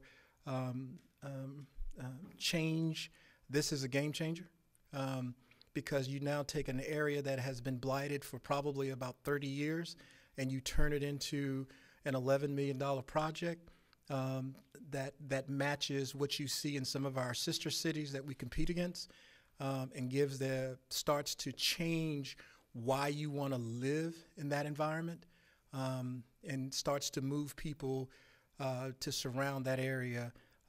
So I think this is a game changer. We've been working with Fayetteville State as we've been working just like Methodist College. One of the things the managers said to us completely is partnerships, as well as being on budget, on time. But the partnership here is another one that we look favorably on, and hope you see it the same way. Thanks so much, Mr. Gibson. Did have Light, Mayor Pro Tem, and Mr. Hare, and then Ms. Ingram. Thank you, Mr. Mayor. I would like to make a motion to approve the amendment to the Senior Center East Memorandum of Understanding with Fayetteville State University. All right. Excuse me, Mayor. Yes, sir. I thank you. We were with you, but it would really be dear to our hearts if you would let Ms. Ingram make that and let me second it. Please, please. I understand that, but Mr. Councilmember Hare, I have worked for 3 years on this, and if that is the will of you, I'll be more than happy to give it to you because it's your night, but I do want to let you know that a lot of people haven't made this easy for me, so yes, I will hand it over to you two. Thank you. You know, you can third it. Well, what we need to do is, Madam Attorney, what we have to do, withdraw that motion and then do it again. All right. So, guys, I'm glad y'all are eager to get involved in this. I need to withdraw the first motion and then whatever your pleasure is on the second. Yeah, and really, it's just a passion. We all support. I withdraw my motion. Okay. Yes, I would like to make a motion that we approve the amendment to the Senior Center East Memorandum of Understanding with Fayetteville State University. And I proudly second. All right, there's a motion by Thank you, Mayor Pro Tem. Councilmember Hare. There's a second by Councilmember Ingram. Any discussion on the motion? Are y'all voting or questions? Discussion. Oh, that's what I'm talking about. All right, Council. We'll look to you for your votes. Councilmember Kinston, hit yours again. You were faster than me on that. All right. All right, Madam Clerk, that's unanimous. Motion carries. Good job, guys. Good job, Mayor Pro Tem, Councilman Wright, and others on the Partial Rec Bond Committee. We still got another item to go. Very good job. Thanks so much. All right, Michael, don't get lost. Item 8.04. Here we go. This is the Memorandum of Understanding with Fort Bragg on the 70 acres on MacArthur Road for a license agreement. To move that forward through the channels of Fort Bragg and Defense Department. This is a 5-year license agreement to improve the property. Of the 70 acres, if you look in your packet, there's probably only about 35 acres that we'll be improving based on the budget we have. And that would get us a wagon wheel and a half with the supporting infrastructure, parking lot, bathroom, stormwater, lights for the baseball fields, and some concrete pads. Thank you, Mr. Gibson. Mr. Wright, Councilman Wright. Mr. Mayor, I'd like to make a motion to authorize the city manager to execute the proposed MOA amendments with Fort Bragg to develop the MacArthur Road Sports Complex and to take all necessary actions to implement that agreement. All right, there's a motion by Councilmember Wright. Mr. Davis, okay, I'm coming. Mr. Davis, was that a second? All right, there's a motion by Councilmember Wright, a second by Councilmember Davis, and discussion, Councilmember Waddell. Thank you, sir. I actually have a process question. Typically, when we're going through these items, you will stop us and say we haven't had questions yet before you entertain the motion and the second. Is that process changing or? Well, Bennett, we've probably had 6 or 7 meetings about this. I didn't think it was necessary to do it, and I just wanted to kind of clarify right. that So that process. That's a little different I know tonight that's since it's been discussed. Okay, so my question is, I looked through this, and one of the things that I noticed again is that we are primarily responsible for the maintenance and upkeep. Can you give some indication as to what the estimated cost in personnel and maintenance annually would be for this particular location? Well, if you look at what we normally do, we have a couple of facilities that are multi-use, that are wagon wheeled from Douglas Byrd over to Tokay. Even College Lakes has 3 fields in its site. So, and they run roughly around 17, 18 acres. This one would be a little bit bigger. So if you just look at manpower, you're talking about an equipment operator, and then a crew of about 3 or 4 that would be doing all the trimming. But it's just open field. It's just, and we normally use 1 tractor. So I would say probably about $60,000 to $70,000 a year to maintain it. Thank you. Councilmember Kinston? Yes, Mayor. I have one question. In looking at the information and after we've had several meetings, one of the things that stuck out, and I just wanted to make sure where it talks about the maintenance as well, is as far as police security as well. Is that something that's joint? Is that going to be completely on the city? Well, I mean, once it becomes property of the city, then we normally have a conversation with our police department. Sometimes we do a little something with the sheriff department, but it would be no different than when we have all of our other major facilities like a Magic Park. Festival Park is another one that we would have, that they would do the patrolling just like they do any of our other major facilities. So I don't know if I answered it, that there's some conversation about something special. I'm not sure. You answered it. Thank you. Thank you. Thank you. Before I go to Councilmember Ingram, Mr. Gibson, how much is Fort Bragg charging us for this land? Well, we don't know yet. How much have they said they were going to charge us for the land? For a license, it will have a fee, but it will likely be negligible. But it will likely have a license. It will likely have a license fee, but we don't know that yet. But it is will likely again be negligible, and we will find out more. As in? Not much. Oh. We will find out more as part of our due diligence how this works. Your request tonight will be forwarded, if adopted.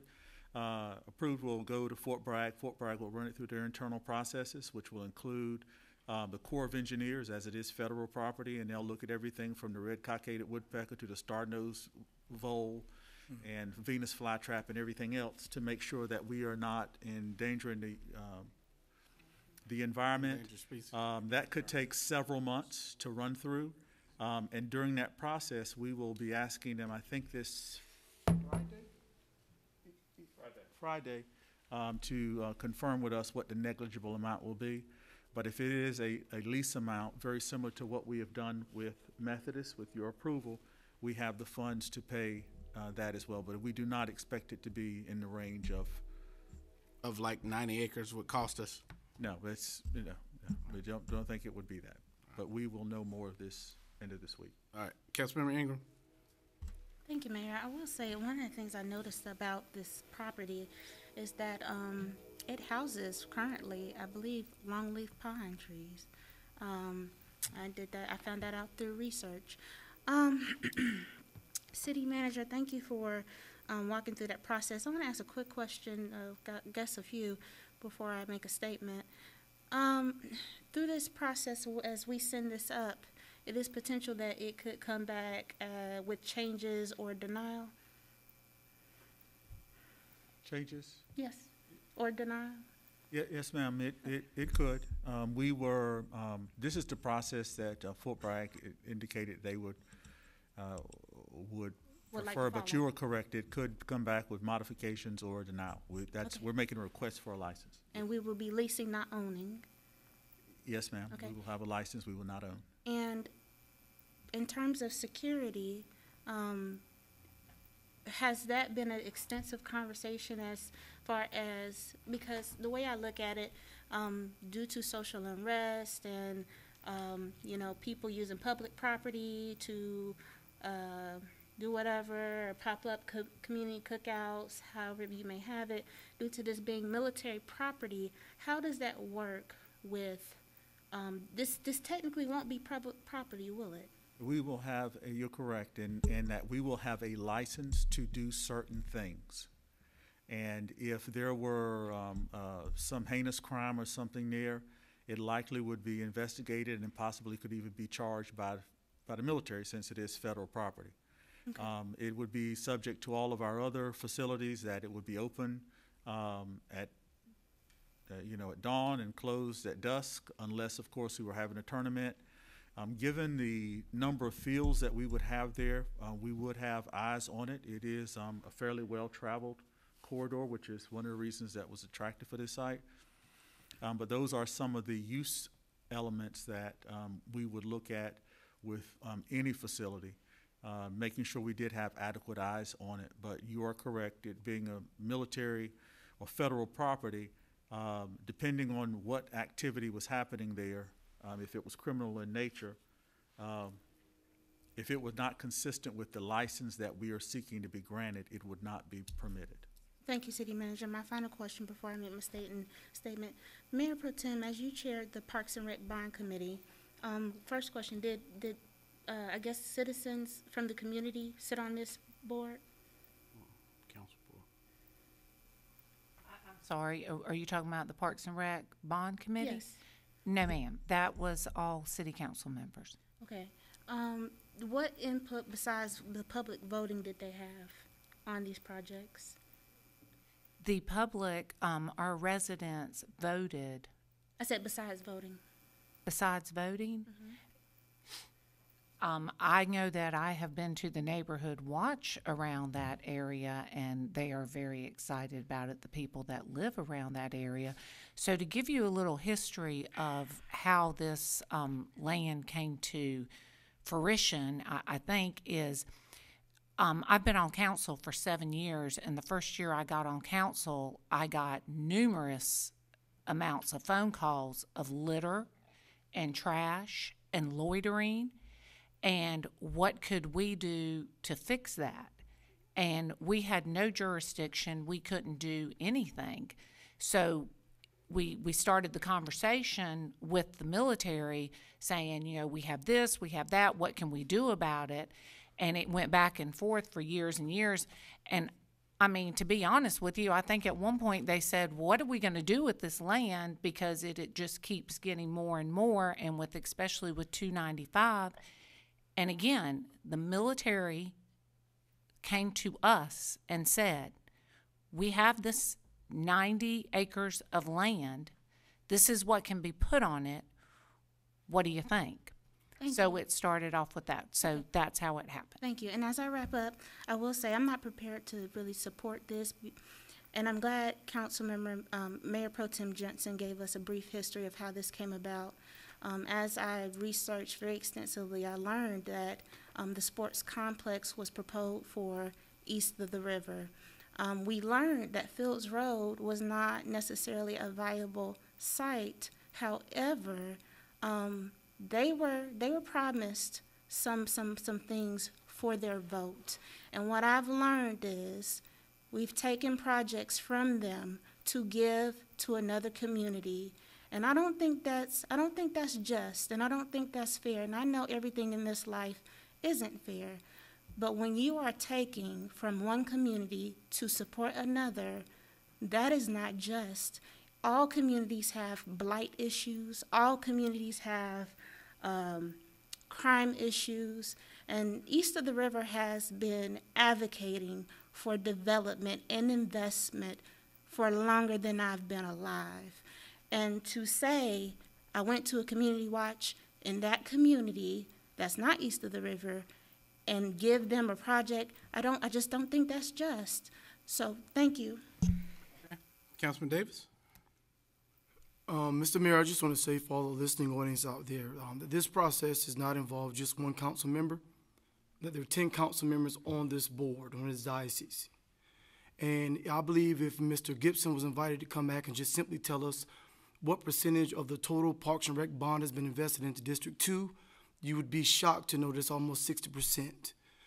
There's so many other places in the city that have not yet had a dime of the Parks and Rec bond invested in it, that I think we've got to continue to press forward, but I don't think it helps us to disparage or to say to one community that one specific person took money to give to another community. It doesn't represent council as it was done at the time. I wasn't on it. Councilwoman Ingram wasn't on it. And it doesn't represent the heart of our city or the intent of the leadership of the city, which I'm a part of. So I take issue with that comment and that statement. It doesn't make us better. It divides us. And I hope that we can move forward and vote and deliver what we promised to the constituents. Thank you. Councilman Dawkins. Thank you, Mr. Mayor. City manager mentioned eyes on the complex or eyes on the fields. And Mr. Gibson, I need some assurance that you're going to work with the U.S. Army folks because what the city manager brought up is so important. We want to do all we can to reduce crime in all of our parks and recreation centers. And do you plan on suggesting cameras be on these fields or cameras be installed on this complex? And if so, will it be the U.S. Army's responsibility to monitor those cameras, or it would be part of our Parks and Rec system that we monitor? It would be part of Parks and Recreation. If any cameras went out there, as we have in many of our parks, it would be monitored by Parks and Recreation. And you said if any cameras go out there, I just would like some assurance that we're planning on proposing cameras on these fields. Yes, because sir. This is a huge... We can add that to the design. All right. Thank you, Mr. Gibson. Thank you, Mr. Mayor. Thank you. Second round, Councilwoman Ingram. Yes, Mayor. And, Councilmember Davis, you've made up some great points. And I just want to make you aware that I'm fully aware that District 2 has the most parklands and recreational activity in this district. And as I stated to City Manager Mr. Gibson and Dr. Whitfield numerous times, when we look at the investment, not all the time it's equitable investment. I've even advocated for your district to get a rec center as well, as I went to Douglas Byrd, and I believe those children need that. So when I talk about moving things, I'm talking about equitability amongst this district. But I'm glad you pointed that out, and I thank you. But I just wanted to make it clear, I'm aware of how much I have in this district and how many dollars that have been allocated for this district. Thank you. Thank you, Councilwoman Ingram. Tonight's discussion that's before us is about the MOU with Fort Bragg at MacArthur Road. So I know that we've, as alluded to earlier, we've had several meetings about this, and I think that as we focus on this, what's before us tonight is to authorize the city manager to execute an agreement with Fort Bragg for that site. We've received science reports that this project would not work at that location. So now we are here where we are tonight. Council, we've had extensive discussion on it. It's time to vote. Someone made a motion?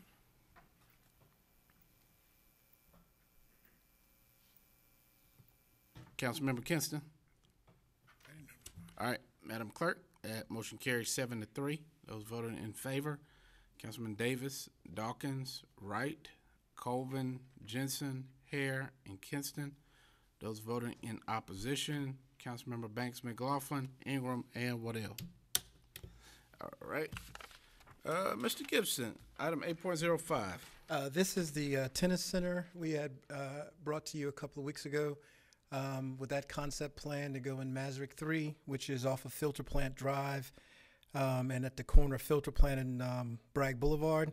There's about 14 acres in there, and what we're proposing is a 8 to 10,000 square foot tennis center with about 10 hard courts, 6 clay courts, 4 pickleball courts, and some green space.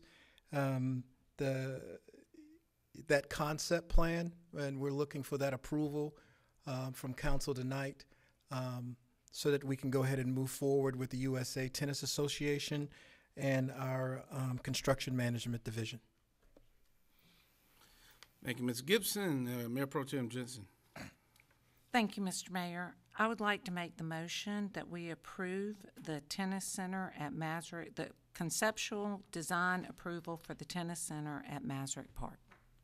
All right, there's a motion by Mayor Pro Tem Jensen. There was a second by Councilmember Dawkins. Any discussion on the motion, Council? Mr. Hare, are you voting or discussing? Voting, sir. All right. All right, Council, I'll look to you for your votes. All right, Madam Clerk, that motion carries 9-1.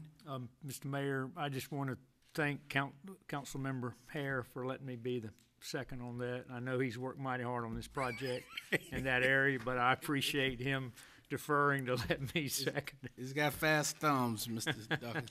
All right. I appreciate everything, Council.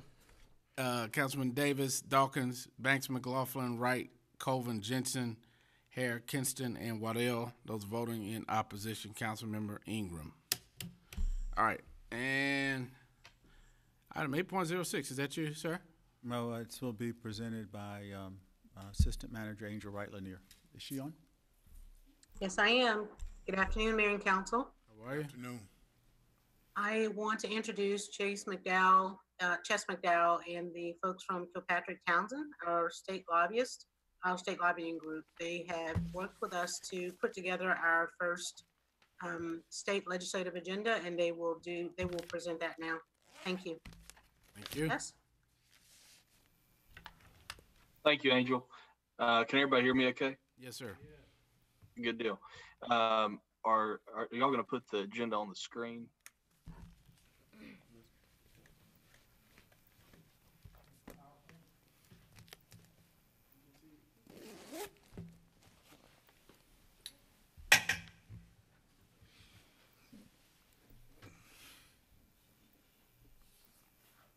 Jennifer, or someone there, can we get the agenda up on the screen, please?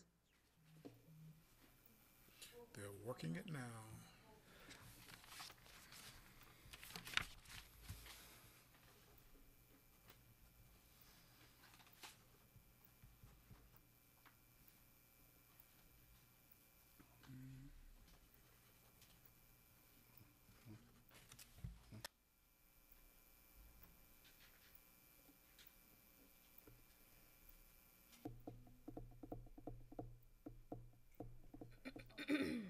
Nope. Ms. Wright Lanier, what's the name of the document?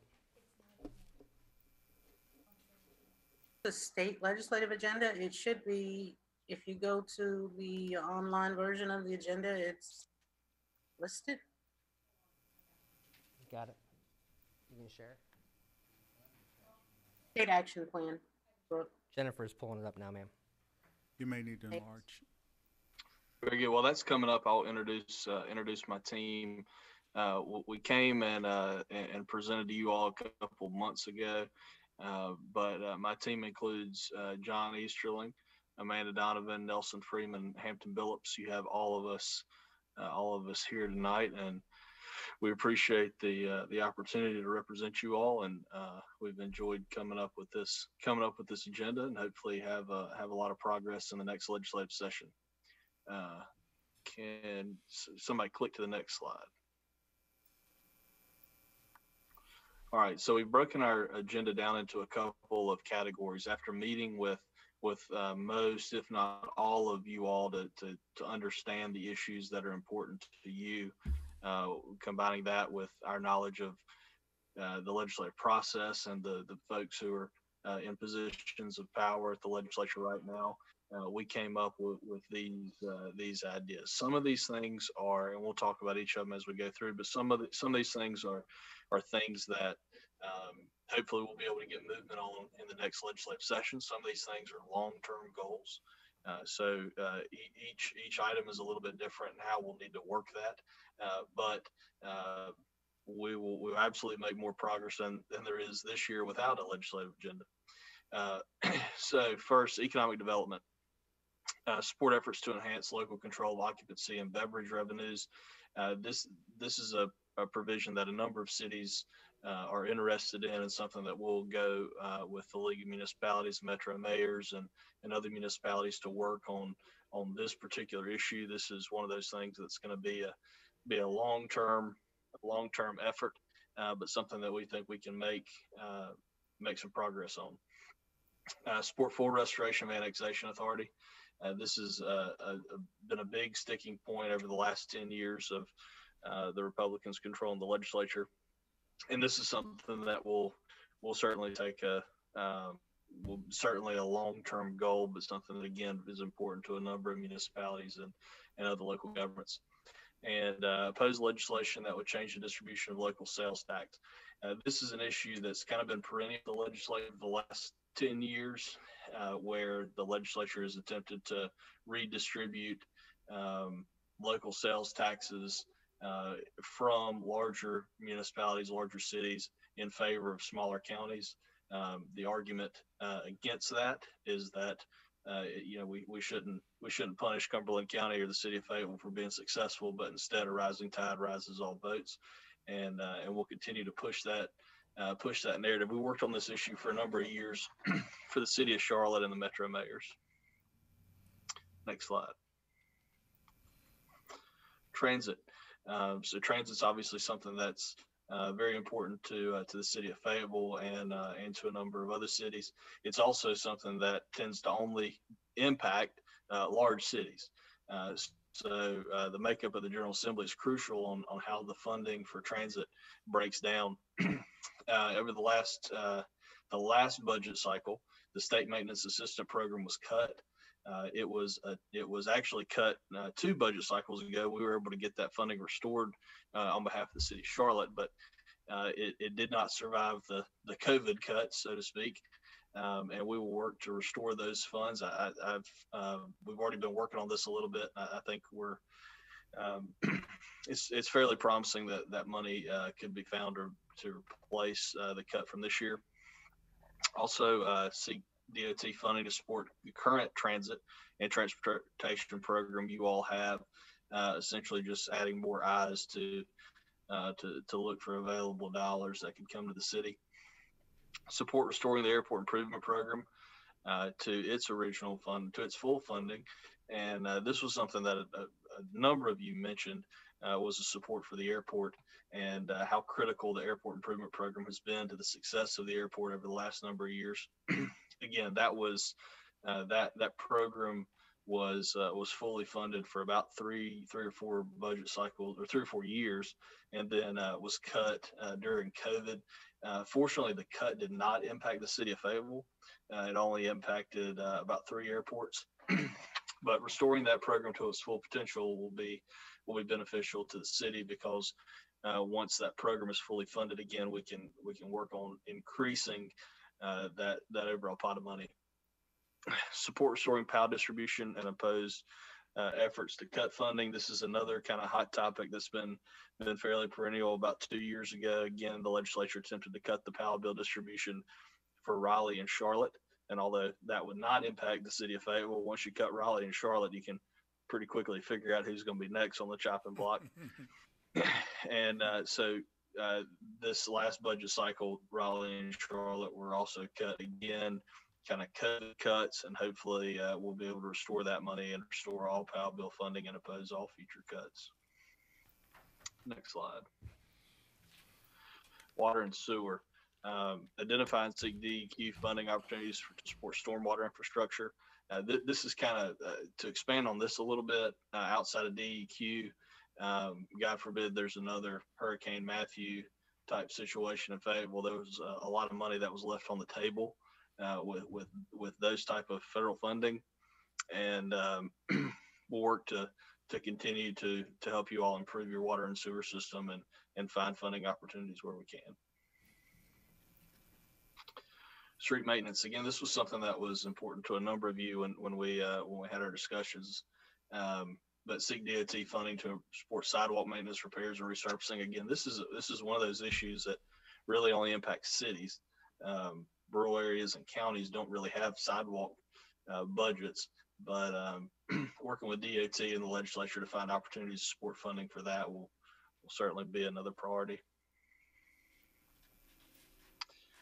Broadband, of course, will support efforts to enhance the city's broadband infrastructure. This is an issue that has been at the General Assembly for a number of years, really, I guess about 5 or 6 years since broadband's really become a thing. And there's a number of folks that have taken this as a major cause of theirs. This is a good opportunity too for us to work with rural areas and find something that we can be collaborative with, whether it be the Cumberland County, or the entire delegation of Cumberland County, or whether it be Hoke or Scotland or another rural county. This is a good opportunity for us to work together to increase the statewide infrastructure, but something that's important and increasingly more important as technology continues to expand. Emergency planning.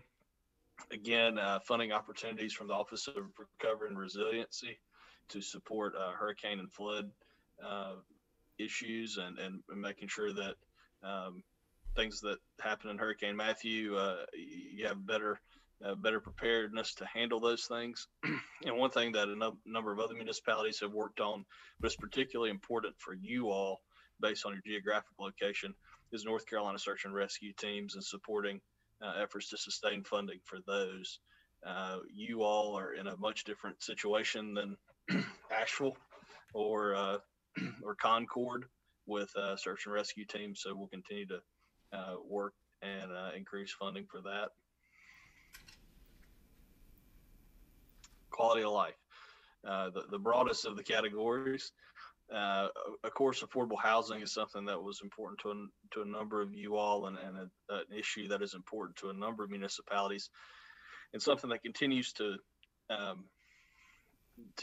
be more and more important as kind of the rural urban divide continues to increase, and the wealth gaps increase within a city.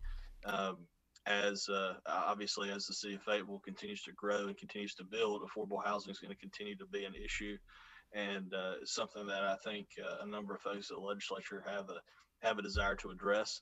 Also, an issue we'll work with a number of other municipalities on. Local control of outdoor advertising is another one of those perennial issues that comes up at the General Assembly. The outdoor advertisers have a pretty impressive lobbying effort, and they only have one thing to worry about. It's always, when you think about who you're up against on certain issues, outdoor advertisers have one issue, and that is outdoor advertising. The city of Fayetteville has a number of issues, and so they're able to spend a lot more political capital and a lot more bandwidth working on passing that bill. Fortunately, they haven't been able to do it for the last decade, and we'll continue to fight those as they come up. Support efforts to preserve local control of short-term rentals. This is an issue that popped up about 2 years ago, 2 or 3 years ago, as Airbnb continued or came onto the scene and now continues to grow. Fayetteville doesn't have the same issues that Wilmington or Asheville has with these short-term rentals, but it is going to be an issue that is important to preserve local control, where you don't have residential areas turning into hotels and hostels. And so as those issues continue to pop up, we'll we'll work on those. We were successful in beating down a big attempt by Airbnb a number of years ago to really take away all local control of the issue. So something we'll continue to monitor. We'll oppose legislation that places limitation on local government regulations concerning tree removal. Another issue that's kind of popped up in recent years, where local control on these type of issues is critically important, and we'll work to maintain that. This is one of those things where it's clearly better for people in the city of Fayetteville to make these decisions than people in Raleigh. Identify and seek funding opportunities for the Land and Water Conservation Fund for outdoor recreational needs. Something that's important to a number of municipalities, but especially you all in the Cape Fear Basin, and opportunities that you all have that other municipalities may not have. We'll continue to work on seeking those funding opportunities. And public safety, incredibly hot topic at the moment, and something that I fully expect there to be some legislation on next year, regardless of who's in control of the General Assembly. And we'll support additional funding on any public safety matter and efforts to preserve local control of the pension system. That's another one of those perennial issues that comes up every year, where outside groups attempt to put mandates on local government pension systems, and something that has been a long, hard fought battle every year, and something we'll continue to work on and continue to push. I think that's everything.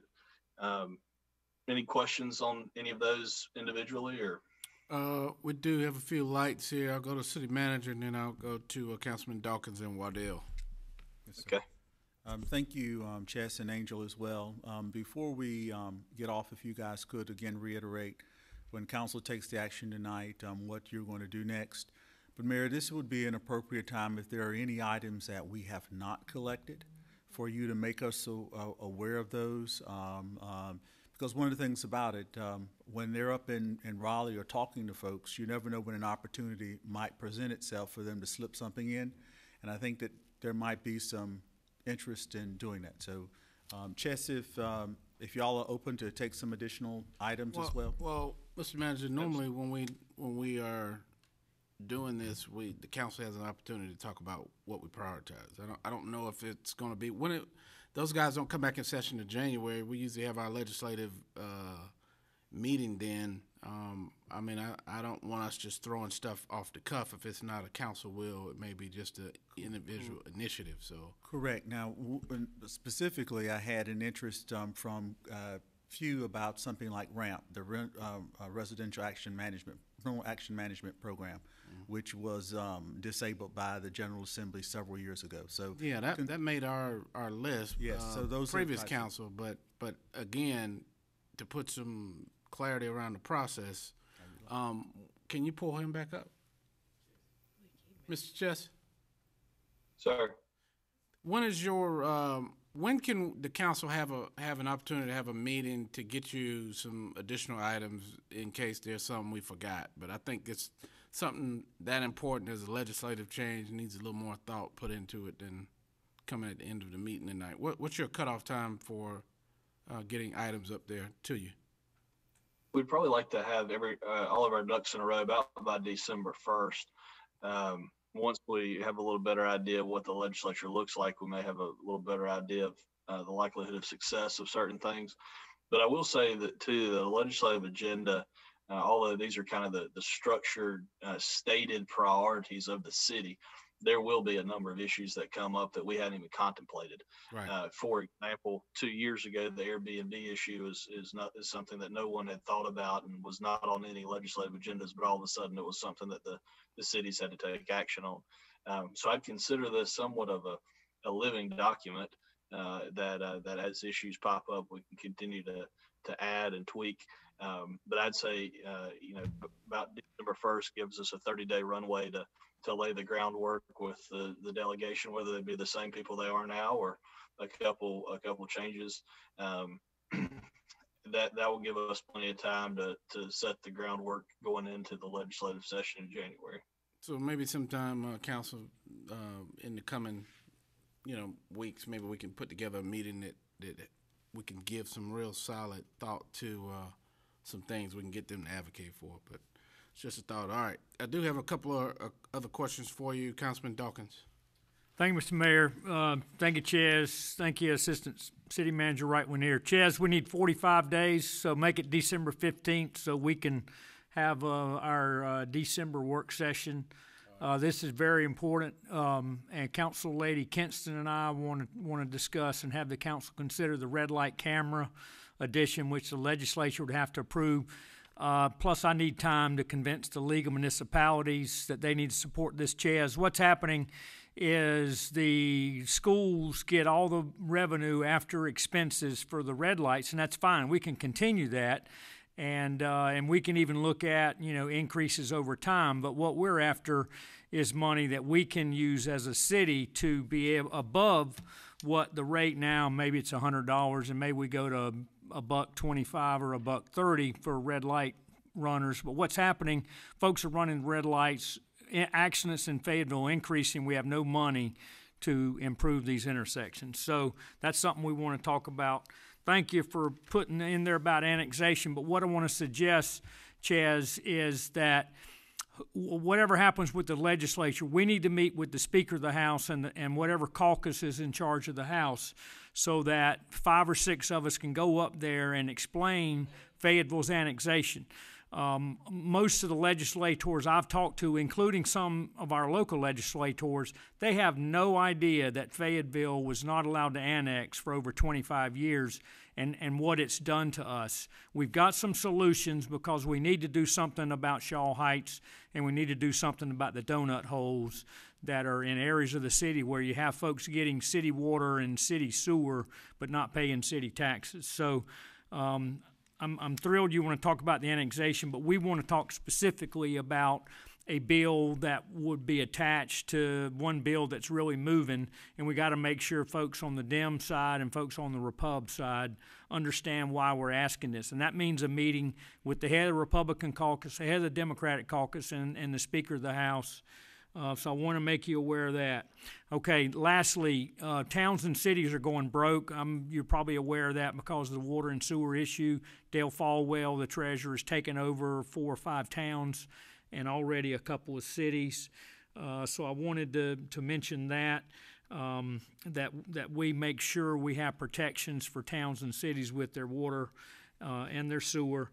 And then lastly, thank you for bringing up about the STRs. The county here gets all the revenue, the city gets zero. That's not true across the state of North Carolina.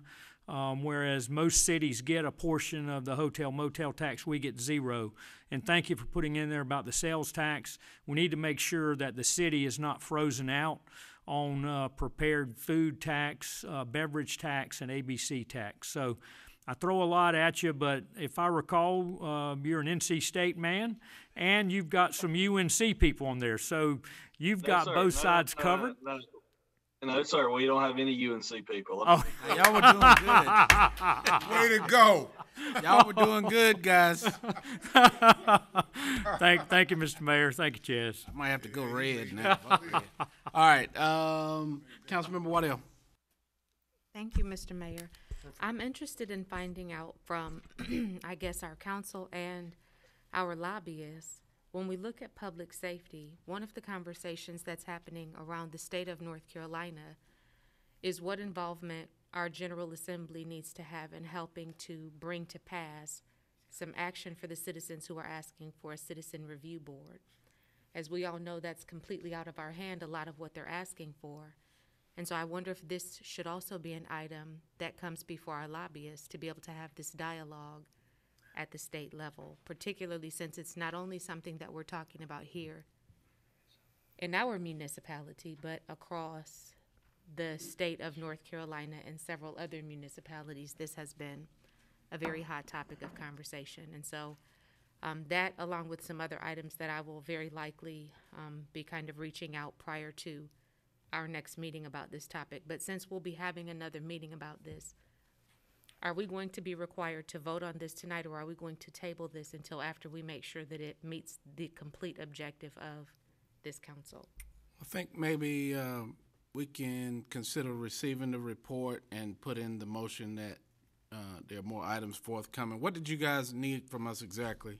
So, Mayor, there's a couple ways that you could do that. You could approve it as requested, and then we could amend it. And so you've stated your interest. Chess and his team, I think, met individually with all of you or tried to try to develop this. And so, or if you would like, not sure what the agenda for November 2nd looks like or their availability, but we might be able, if not November 2nd, then definitely the December work session, we could get that on as an item. But it's your pleasure. You could receive it tonight, adopt and amend. It's your choice. I would. I'm sorry, my computer battery died. I'm back on my phone, but I would probably advise December, just because that gives us a little bit of time after the election, and depending on who is in the delegation and who are in the majority parties, that could change some likelihood on a number of issues. Mr. McDowell, did you hear my statement, or were you gone for that portion? I came on for the end of it. I apologize. Okay. Well, you go back and you rewatch the Zoom. No, I'm just kidding. My statement was that given the fact that it's a topic national across our state in regards to citizen review boards and their authority, I think that it would be a good idea under public safety to also be advocating or to be lobbying for the General Assembly to make some changes in that regard, to be able to support what the citizens are asking for, because it's out of our hands at a municipal level, and we're trying to do the work, but we don't have the ability to be meaningful and deliberate in how we deliver on what they're asking. So that would certainly be something that I'd like to be kept under consideration. Yes, ma'am, absolutely. And whatever's on the agenda is up to you all. We work at your pleasure, of course. I would say on that issue, because it is such a matter of statewide importance, that issue likely will not be carried by one municipality. That's something that I would work with other municipalities who've shown interest, such as Raleigh and Charlotte, and come up with a cohesive plan to push that statewide, because again, I just don't think that an issue of that level of importance that would have such statewide and far-flung implications will be something that one municipality will be able to get done. Agreed. Thank you, Mr. McDowell. All right, thank you. Councilmember Kinston.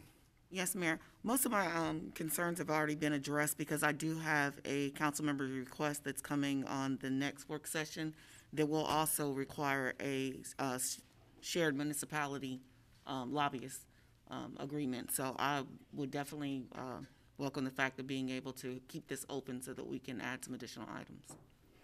Okay, thank you, Councilmember Ingram.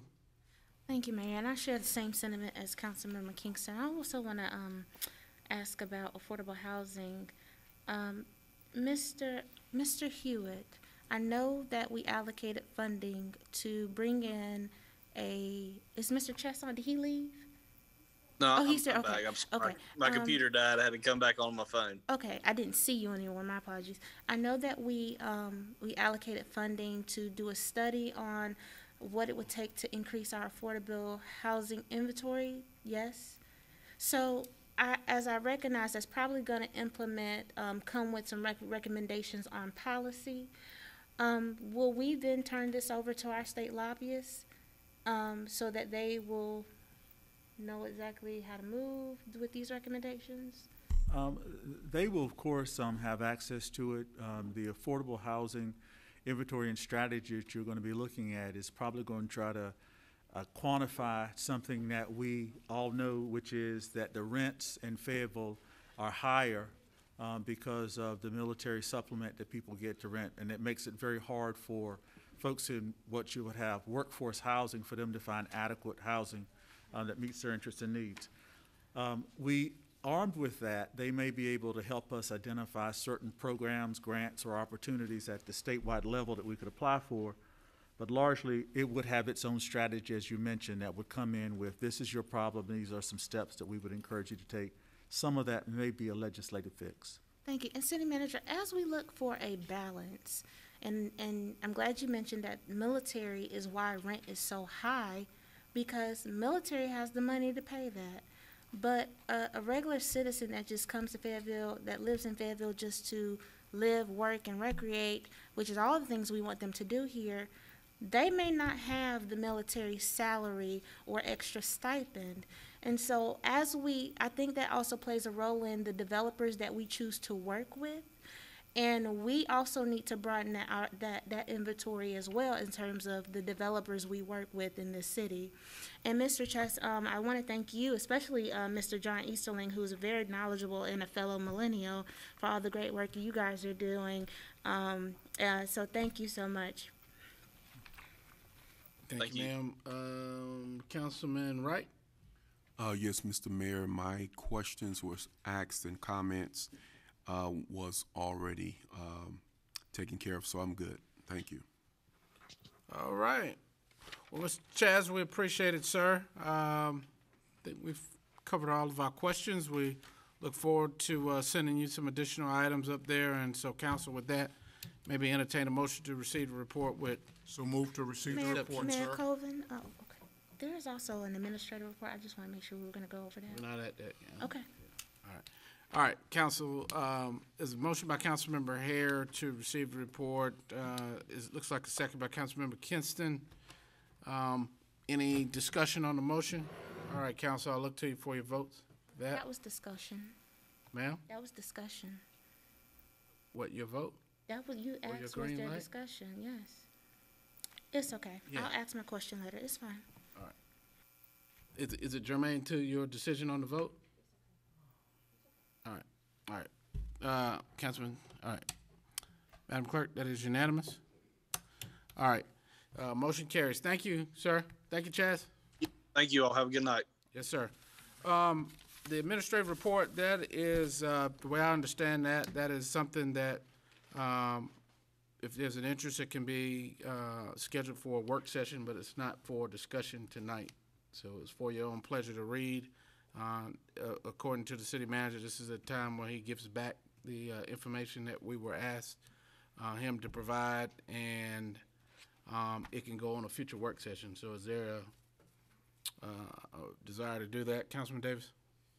Mr. Mayor, I make a motion that we add this item to a future work session for further discussion, giving council members an opportunity to look over the information that has been presented to us. All right, there's a motion by Councilmember Davis. It looks like That's a second by. That's not a second. Okay. All right. So there's a second by Councilmember Hare. Is that a second? Your light is a second? Okay. All right. Discussion on the motion. Councilmember Ingram.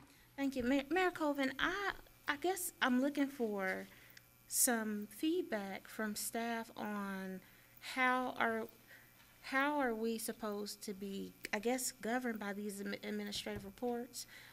It was new knowledge to me to learn that we had to request for this to come back to work session, and not everything automatically comes back to work session. So I would like some clarity on these administrative reports, and potentially needs to go in our policy if we are going to receive, because there are some very important things that come in our administrative reports that if we don't say anything about it and we just assume that it's going to go to work session when they're not going to come to work session, we will miss out. So, Council, great point. There was a conversation I had with the manager who prepares these agendas before it's presented to council to adopt or not. Right. This was a way in which he had chosen to be able to answer the questions. But, Mr. Manager, can you explain that for your Yes, council? sir. When we were reporting back on the council member request, just given the number and the nature of them, and trying to be responsive, you would have an item come up at a work session, and it was our goal within that month, if possible, to have the research completed, and we would put it on it as administrative report. Twice on the agenda, we listed on the printed agenda that if there were any items, that administrative reports that you wish to discuss, suggestion was that you ask for consensus to move it to a work session very similar to what we did here. Understanding that we did not spend a lot of time talking about that process, I mentioned to the Mayor Pro Tem last week that given that, I will move all of those items that were on as administrative reports for which were council member requests onto an upcoming work session that for you guys to have hopefully a short presentation from staff and give us direction. given that there were 7 items and that we already have 6 council member requests for November, it literally was just a way for staff to be able to report back, and then once you had the information, if there was interest to do more with it, let's say like the red light cameras, then it would be, Mayor, I'd like to assign this to the work session upcoming for us to do X. Again, there was some lack of clarity around that from a staff to council perspective, but literally just the number of requests, again, now we have 7 plus almost 6. And not trying to say that's too many. I want to be clear about that. But that's not a staff decision. But it was simply a way for us to get you the information back at a regular meeting. And again, we tried twice on the agenda in 2 different locations to say, but again, at this point in the evening, we're all ready to leave, and I think that it just got caught up in the mix. But So, I have a follow-up question. So just want to make sure there's some clarity. These administrative reports are ways to get quick answers via our council member requests. Yes or no? Is that what I'm understanding? For the council member request, that was the policy, unless of course council gives us direction during a council member request, such as we want a policy about closed session meetings. Then the clerk might prepare that as an item and it shows up. But but for the council member request, that was a process that we were putting in place. This item, which is before you tonight, is an update on what was a council strategy 3 or 4 years ago, and it's a quarterly update, Jay? Quarterly update that we provide, and it's against council's goal for small and local business initiatives that we have. And so the kind of direction that we had tonight was to put it on for a work session, but typically when we've done this, council wants to know, are we hitting the 40% local spend? And right now we're at 38 or 39?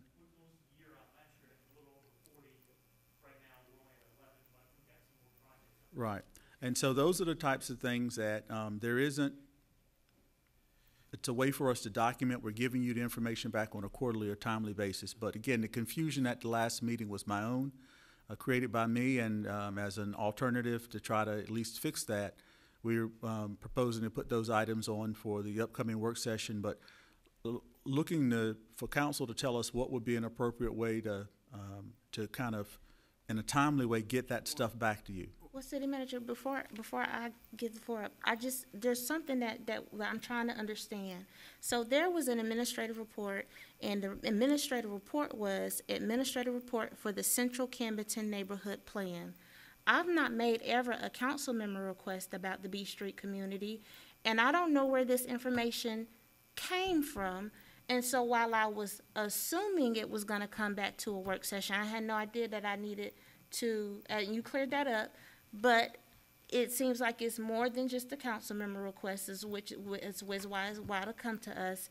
It's more of a quarterly update. And so I was just trying to make sure, how is this getting on here? And I've not made this request. So I want to make sure I understand clearly what is all going to fall in this administrative report. Administrative reports are very simply just that. I mean, this is a council initiative on small and local business contracting. That is something that just want to make council aware of we go along. The taxes are something else that you see from time to time, statement of taxes. It is a way for us to give you information that you can read at your leisure. Read at your leisure. And but again, if there's any item that that council wants to discuss more, I had this conversation with the manager because I needed a little clarification, because I looked at the previous year's agenda, and the things that were on there were refunds under $100 and taxes. And those were things that you could read if you wanted to read it or not. And now with some of the responses to the questions with the request, maybe there's a meeting that we scheduled to kind of talk through that process a bit about how we get back the information if there's a consensus of council. But these administrative items, whether they were all councilman requests or councilman requests and taxes or refunds over $100, are to be read in your leisure time is the way we've handled that, and not during the meeting. And so I understand that it Yeah, was. well, thank you, man. it I was was not just wanting to clear. make sure No, I I had got you clearly because I cut. asked the same question. I was a little confused myself, but I think the manager cleared it up. We got a couple of questions tonight, Council. If you have interest, I think one of the committees had talked about this in a little bit more detail about the percentages of minority participation in local business. If you have questions about it, or if the council wants more of a discussion about it, we can kick it to a work session. But council, we're averaging 5 council member requests per work session, in opposed to the previous years of 1.5. And so there's only but so much you can do in that allotted time for 1 month, meeting a month. So maybe Dr. Manzo will kind of help us work through that. But now I'll go to Councilmember Banks, McLaughlin, Kinston, and then council will be ready to end this tonight. Thank you, City Manager, for kind of explaining, because I guess it was a miscommunication. I know I submitted a request regarding the Lowell Harris dump site, and that was a few months ago before they actually closed the facility. And I sent out an email once I realized it wasn't on our next work session meeting. I think, yeah, no, our next meeting. And you responded back as far as we'll have it on the next work session. So then last week, a couple of weeks ago, I was hoping that it'll be on that meeting. And that's when we received the agenda, the administrative report. And before we were leaving out, I asked the mayor, is that, are we finished? Are we going to go through that? You said it'll be on our next work session meeting, which if the council sent it there, that's what we said. okay. Well, I would like to make a consistency, because it's kind of back and forth. I know originally when I put in item requests in the past and asked the council to vote on staff to bring that information back to present it, they presented it. So that's something new to myself as far as the administrative report. So I would like to see if we can have a meeting and kind of discuss the correct protocol. Yeah, I think we need to clear that up, which is part of what he's hearing. I think there's a consensus to do. Okay, and then also, City Manager, you said it'll be going back to the next work session, the next 5. So when will that be? Next week. Then, okay, I just wanted to, on record. Okay, so next week you'll be bringing all 7 of the all items 7. and Okay, all thank the you. 6 new items. One of the things I would point out to council, the work that Dr. Manzo did earlier tonight, I'm hopeful that once we are able to work through the past items and the items which are on the table tonight, that I think what y'all had asked Dr. Manzo to do was to come up with a process to try to identify how we can capture the interest of council for course corrections throughout the year, or the request for additional information as well. So I think that is what she's working on and will come back with. Well, you said something we need clarification on.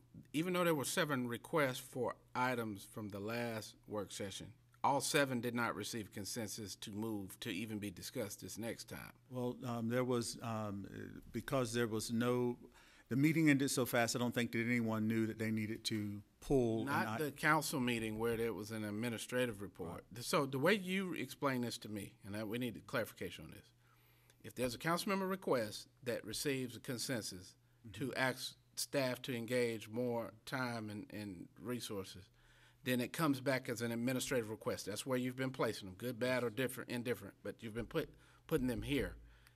Then if, as you were explaining it, you were saying then another step would have had to been taken to talk about it a little further, not at this meeting. But my point is that all 7 items, even though we had 7 requests, all 7 items didn't receive a consensus the last time. It's in the record, whatever it is. Right. Whatever council said we want more information about, the items that didn't get a council consensus didn't move forward. So there's no need to come to this work session with those last 7 plus a new 6. So again, not to belabor the point, since we're going to actually bring them, but the items I'm talking about are roll cart replacement, red light cameras, closure of Lowell Harris dump site, Richard Street closure, property owner code enforcement fines, donation clothing boxes, and city council live streaming. All of those did receive a favorable nod from council for us to work on and to come back with information. So now what it is that you're going back to the previous meetings where it would have taken an effort to move it, and you're now reversing that? when did you change I mean, that was what we discussed last week, that because there was confusion, that it's impossible for me to be able to, without council guidance, to say that. Well, here's what I think needs to happen, because you gave back the information, and time is all that you have, folks. And so I think if you send us those 7, get a consensus from council as to the ones that we look to put on, because we can't do 13 council member requests plus anything else that you're talking about in a reasonable amount of time. Because what's happened is we're taking things that need to be discussed in detail and having to move it to later, like we did the solid waste and trash litter pickup, which is a strategic plan item, because we had so many requests. And council, I'm going to be very frank, the request as outlined in our policy says that 5 minutes for discussion, total. So, I know we've been a little loose with that, but in order, for the sake of time, because of the mere number, until Dr. Mansell gives us some guidance on that, it'll be a 5-minute total for the 6 new items. So it's not, whatever it is, that will be 5 minutes times 6 is 30 minutes allocated for that. But Doug, I would like to do that. Let council look at that, because if some of us were in the impression that we were satisfied with the feedback, or if we needed more information, I think that's something that should have been talked about. Going back now, retro, is something that I think is not right. But we'll go to Councilmember Kinston. Thank you, Mayor. And some of the questions have been answered, but my concern is with, as we discussed with City Council Policy 115.15, based on the protocol, some of the only way that we can get answers is by doing a council member request. So my concern is that if we're submitting the council member request and we're getting the approval of council, being able to hear the information back. I was one of the ones that had the understanding that when I did ask last week about the red light cameras with some additional concerns, as I discussed with Councilmember Dawkins, that it would come back to the work session. So I think it's going to be very beneficial when Dr. Manziel comes back that particular policy is looked at, because even though we may have an abundance of requests, those requests are some requests that are coming from our constituents, and therefore I think it's important that we do have the option of being able to get those information out there and get that information back. Well, the way that they used to do it was that it would come back to a work session, but Mr. Manager is trying to bring it back within 30 days, and so sometimes some of the stuff is not time sensitive, and it would come back. There was a way to keep up with it as it came back. Like, you didn't need to answer to a red light camera discussion. Let's say, for example, I'm not getting into the merits of it by the end of the next month, because it wasn't something that had an expiration date. But you do have a time that you need to discuss it if there's going to be a legislative change. You know what I mean? So the manager used that discretion. This process that the manager has implemented here, I don't think was kind of communicated well, and that's why we're here. But I think we all agree that we will. But I would say, for the sake of, unless that's all we plan to tackle with the next work session, being that we only have 2 left for 2020, maybe in between then, let's put in the work and actually read what's enclosed and see if there's a consensus or if our questions are not answered. Because the councilman requests were for more information, which they're providing. If we want to take that information and do something else with it, let's let it be known by consensus or support or non-support. But I'd hate to see it starting with 13 items. All right. So I think we got it. Council, look to you for a motion to adjourn. All right. Have a good night.